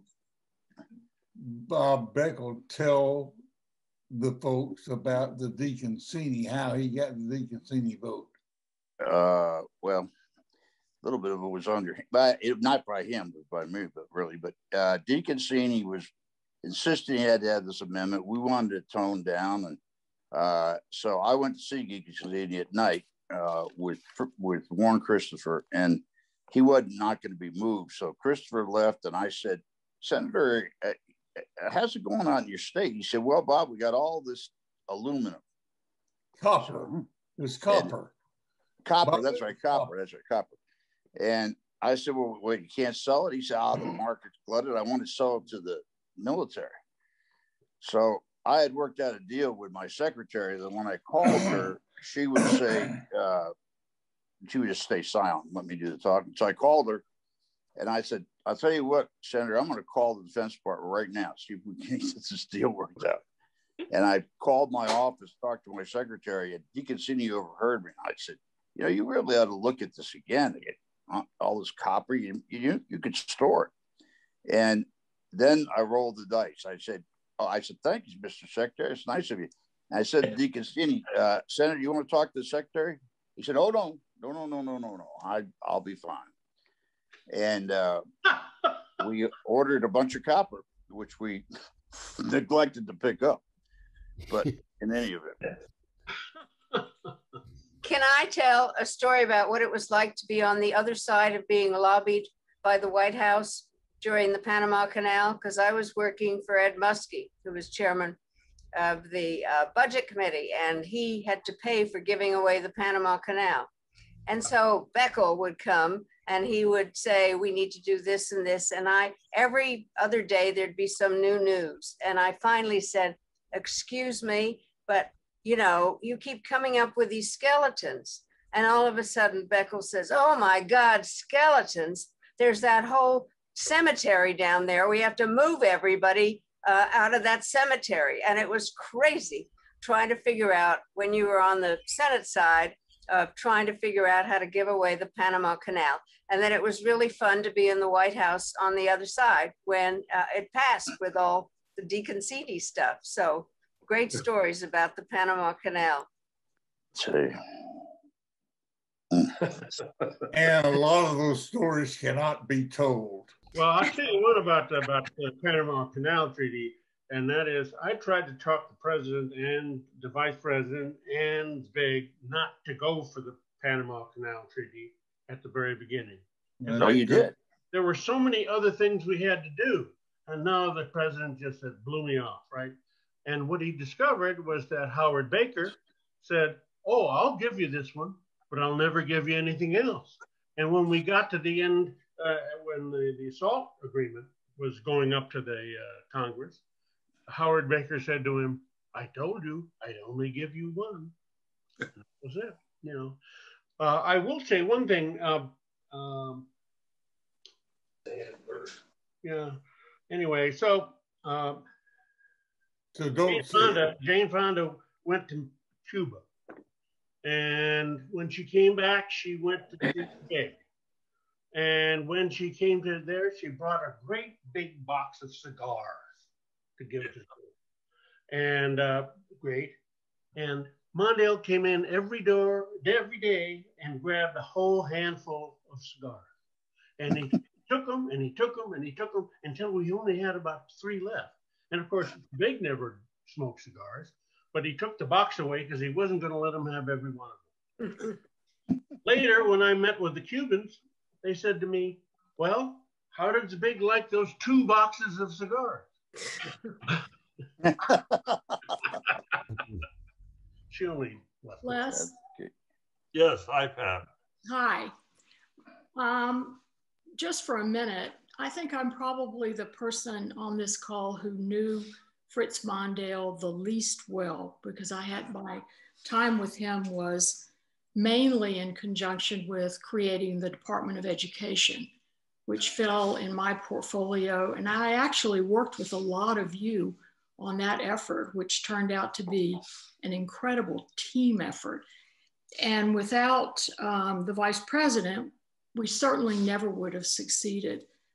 Les and I think Terry Straub was on earlier, I mean, we could tell some great stories about Joe Califano and all the things that went into winning victory on that legislation by 4 votes in the House.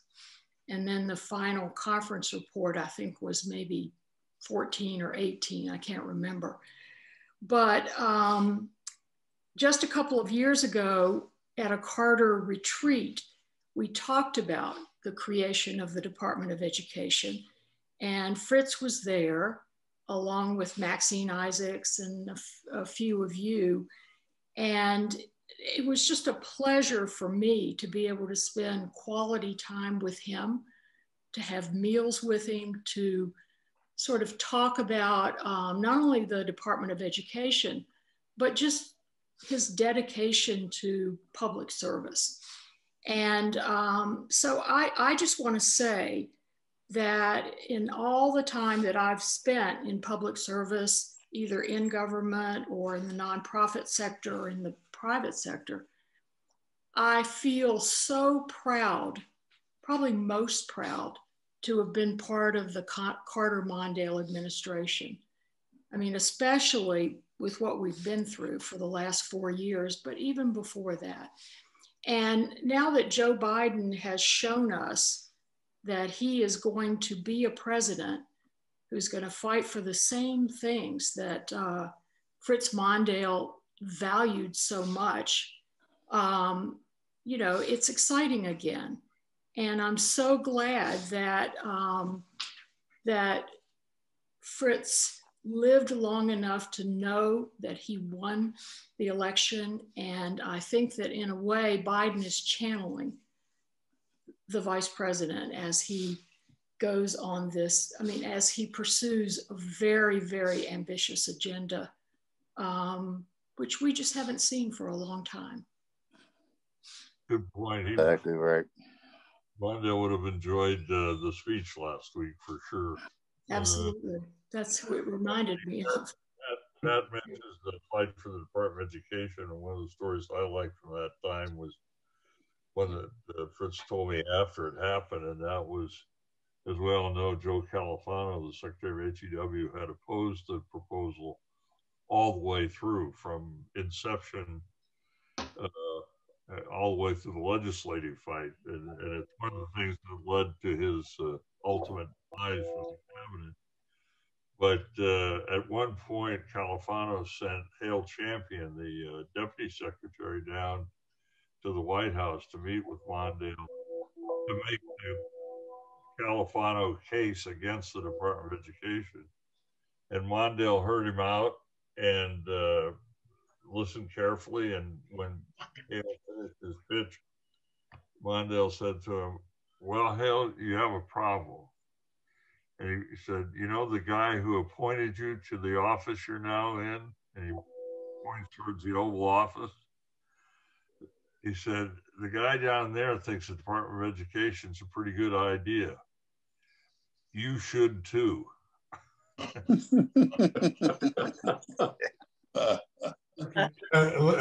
me ask Les. Let me say a word about it. Like Pat, most of my interactions with the vice president were over the Department of Education bill, spanned a 2-year period, one of the toughest fights we had.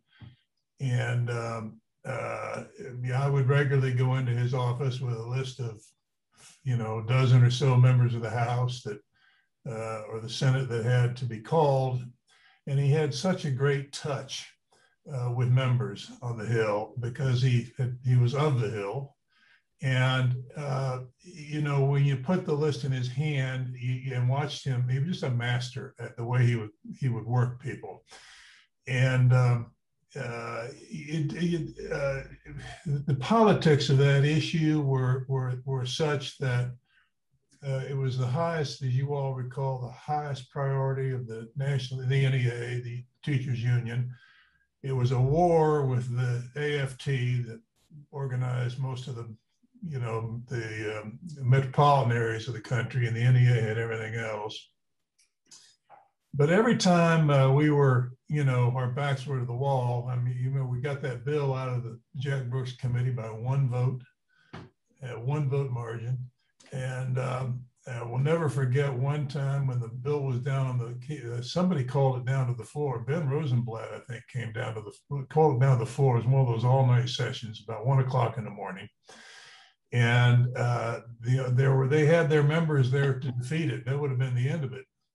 And so we called the vice president. The vice president called Tip O'Neill, who was speaker at the time. Remember, it was 1 o'clock in the morning, and prevailed on Tip to come down and go into the well of the House, which, as you know, for a speaker is a somewhat rare occasion, and denounce the initiative to take down the president's initiative on the Department of Education, and we prevailed.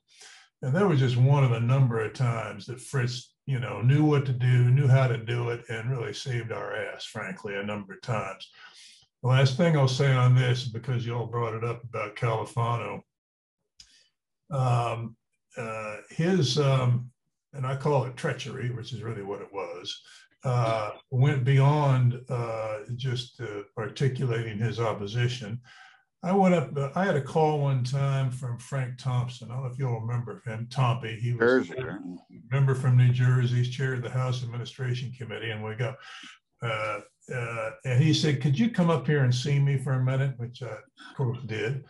And he handed me a list of a dozen Democrats, members of the House. He said, "I want you to take this list, do whatever you want with it." He said, "But Califano has personally called all of these people and lobbied them against this bill, against the president's bill." And I took the list, went downtown, went back to the White House, went over to Hamilton's office, handed it to Hamilton, and told him what Tompy had told me. And a week later, Califano was gone. That was sort of the straw that broke the camel's back, maybe, I don't know. But my best and most fondest reminiscence of my workings with Fritz were over the Department of Education bill and the master's touch that he had with members on the Hill. And when he was always there when you needed him, there was never any time we asked him to do something. He said, hey, I'm too busy. I can't do it. Get somebody else to do it. He took it on and he did it and did it well. Hey, Terry, tell him about Jack Brooks. Didn't Jack, I knew you dealt with a lot.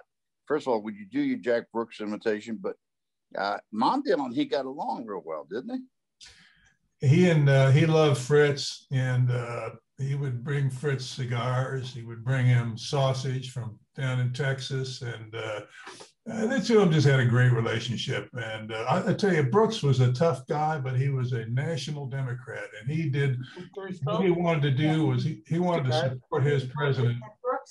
He wanted to support his president the most. And Brooks, at the end of the day, was a tough guy. He was a stand-up guy, and he did more, I think, for Jimmy Carter and for the Carter presidency in the House that people will never know about than ever I know about. I'll agree completely with that. And one of the guys he loved was Terry Strong. Yeah, he did. Terry, and Les too, I don't think this ever happens, and I'm not sure how often it happened even in that committee, but I sat with Jack Brooks' counsel, and we wrote that bill. I mean, of course, there were a lot of people involved in getting the language just right, but we went through every single issue. I think you were there, weren't you, Terry? I was. Bill Jones. It was Bill Jones, who unfortunately is not with us anymore. I was trying to find him recently. But that just doesn't happen anymore. I mean, the idea that, and we had the Frank Horton's council as well. I mean, it was a bipartisan partnership between the Carter White House and the House committee. And I think the quality of the legislation benefited tremendously from doing it that way. Jim Free wrote more legislation than anybody in Congress. You know? He did. He'd write it up and give it to one of his Southern friends, and they'd introduce it. Well, isn't that the way it's supposed to work? Yeah, that's right, exactly. Right. Free had it to an art. And you're much more efficient. Can I tell something about Mondale on the Intelligence Committee? He was, you know, it was the Church Committee, Frank Church, and it was after Mondale had dropped out of the presidential race in November, October, something. And we started the Church Committee, and he was, I think, like number 2 in the Church Committee. And one day, Frank Church comes in, and Mondale looks at him and says, I believe the chairman has a presidential haircut. And he had just announced that he was going to run for president. And Church looked at him and says, well, I can see you don't have one anymore. And then Mondale says, well, in my state, they like shitty haircuts.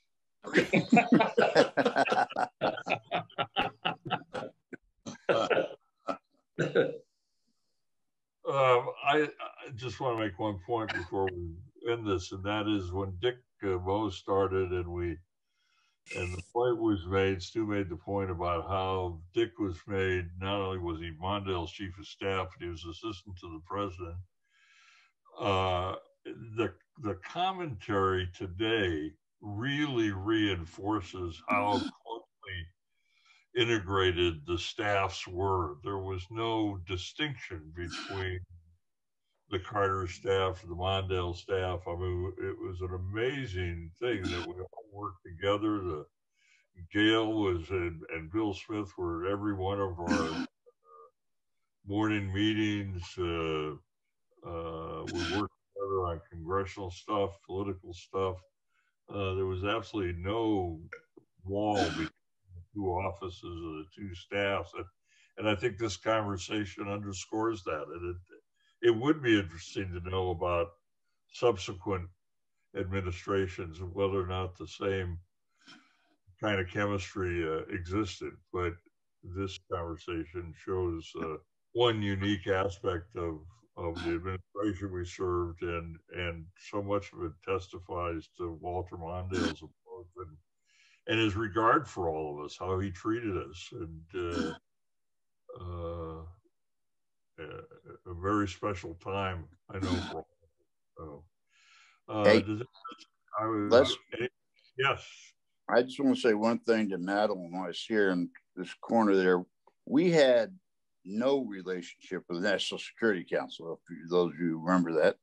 Brzezinski was such a soft, nice fellow until Madeline showed up in congressional relations. And then all of a sudden it all worked. Yeah. Even Brzezinski started listening. That's right. That's right. Well, Madeline, you don't have to say anything about that. Sorry. No, but I have to say that the kindness of all of you, when in fact I did show up, and it was great to work with everybody. But as I said earlier, Brzezinski, I have said this, he understood the Soviet system of government better than the American one. And when I would go to, have to go up to the Hill, David will appreciate this. We'd go up to the Hill for something, and there never was anybody that was on time. And he said, why am I coming up here to meet with one senator when they, in fact, come down to meet with me in a group? And I said, because they were elected and you were not. And so I had a lot of fun kind of telling him about things. And thank God for David, because he was in his office right down from Spig, and I could come out and go, oh, you won't believe what he just said. So, right, David? Yeah. Well, I love Madeline. You were wonderful because we used to play tennis. Yes, Remember? we did do that. Yes, yes. Tennis? Yeah, yeah. But Carter's would let us use the tennis court. But I do think that the relationship in terms of the NSC staff or other staffs and all of you that were doing congressional relations and working with the president and with Mondale were just fabulous. A lot of great stories. And those morning meetings in the Roosevelt room when I had to keep telling you that Tito was not yet dead. For a long, long time. But and I learned a lot. It was great. I learned so much from all of you. And and believe it or not, I actually tell some of the stories to my classes now. So,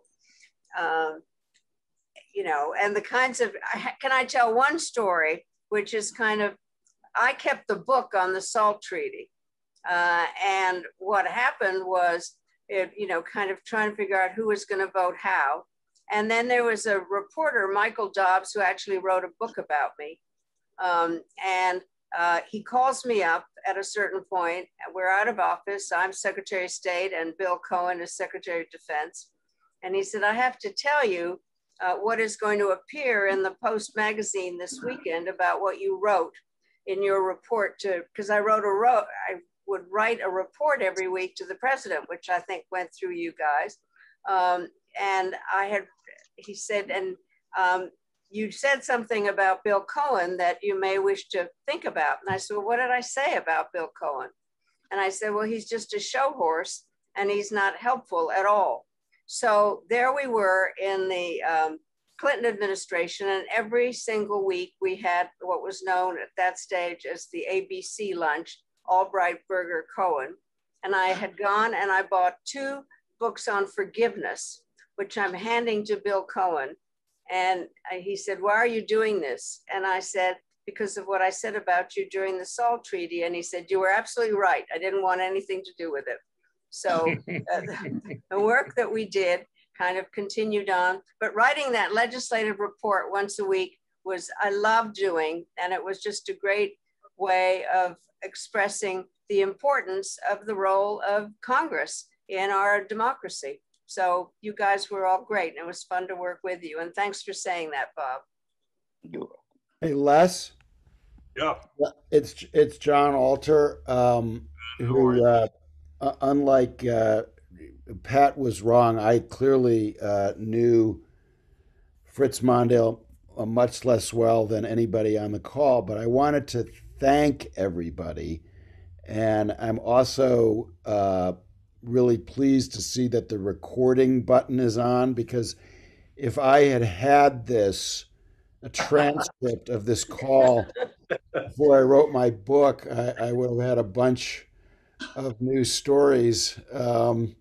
Unfortunately, the book's already been written and published. Volume two. Volume Some, two. Hey, some of, Les, didn't you ban books in this call? I mean, wasn't that part of the deal? Nobody ban, could write a book about these calls. some of the stories mentioned in the call on the call, like the one about Hayakawa, are in the book. But there were so many great ones today, and I just wanted to thank all of you on behalf of my fellow historians, because pretty much everything that everybody has said is of use for history. So the only Mondale story that I have is a very recent one from 2019, when Jerry Rafshoon and I were at the Carter Center weekend having dinner, and Fritz was having dinner in the same hotel restaurant, and we all got together and then watched the first Democratic debate together that night. That was the one where Kamala Harris went after Biden. And that night, Fritz said, after Bernie Sanders or Elizabeth Warren or one of the other candidates on the left had spoken, he said, I got up one morning recently and I looked in the mirror and I said, Fritz, you're a moderate. So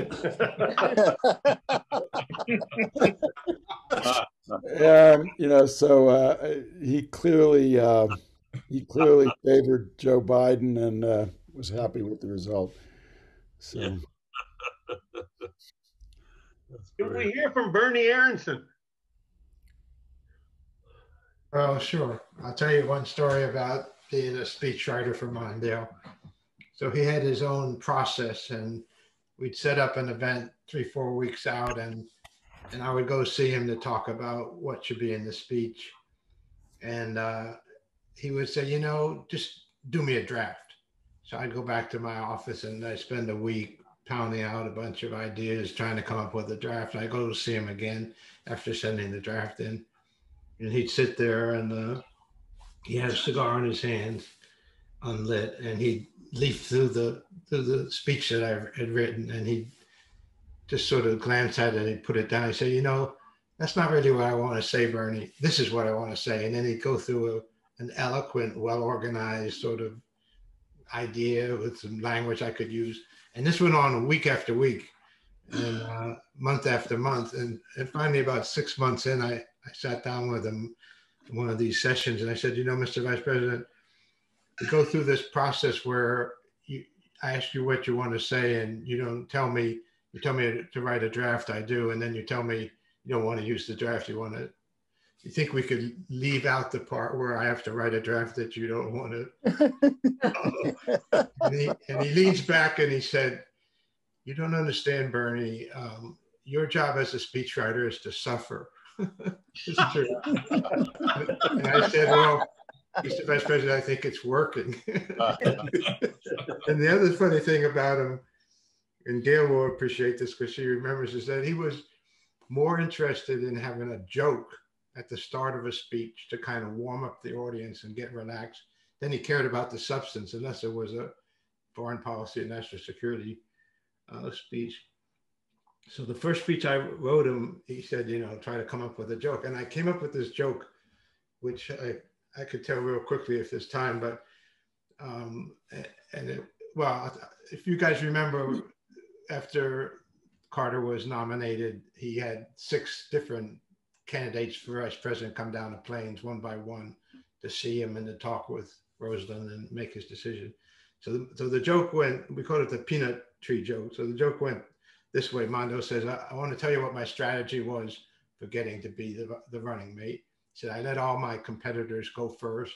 So John Glenn flew down the plains and he sidled up to Rosalynn and he said, I'm really looking forward to trying your blue-eyed peas. And then Frank Church came down and said, you know, I'm really looking forward to seeing the peanut trees. And then finally, Ed Muskie came down and said, you know, I had a relative who visited Georgia, you know, decades ago, General Sherman. And then Mondale says, when he arrived in Plains, you know, Carter walked up to him and said, if you keep your mouth shut, the job is yours. This was a peanut tree joke. And he kept using the peanut tree joke for weeks and months. Eventually it kind of wore out. And then he would start to write me memos saying, where's the next joke? And I realized that I had made a mistake of historic proportions in my career, because he thought I could just turn out a joke like that, you know, anytime, you know, he was going to speak. And it's hard to write political humor. So I never actually wrote a joke as good as the peanut tree joke, but he expected I would do so every time. And just on a personal note, you know, all of us have been around a lot of politicians, but Mondale lived his values in a way that not all politicians do. And I would say there's two things about this conversation that come through. One is the great loyalty we all feel towards him as a boss and a public servant, as a human being, how proud we are to have worked with him. And the other is all the love that people feel for the guy, that he was a prince of a man and a good boss and a decent guy. And I had the privilege of working with him a few months ago, actually, in the midterms.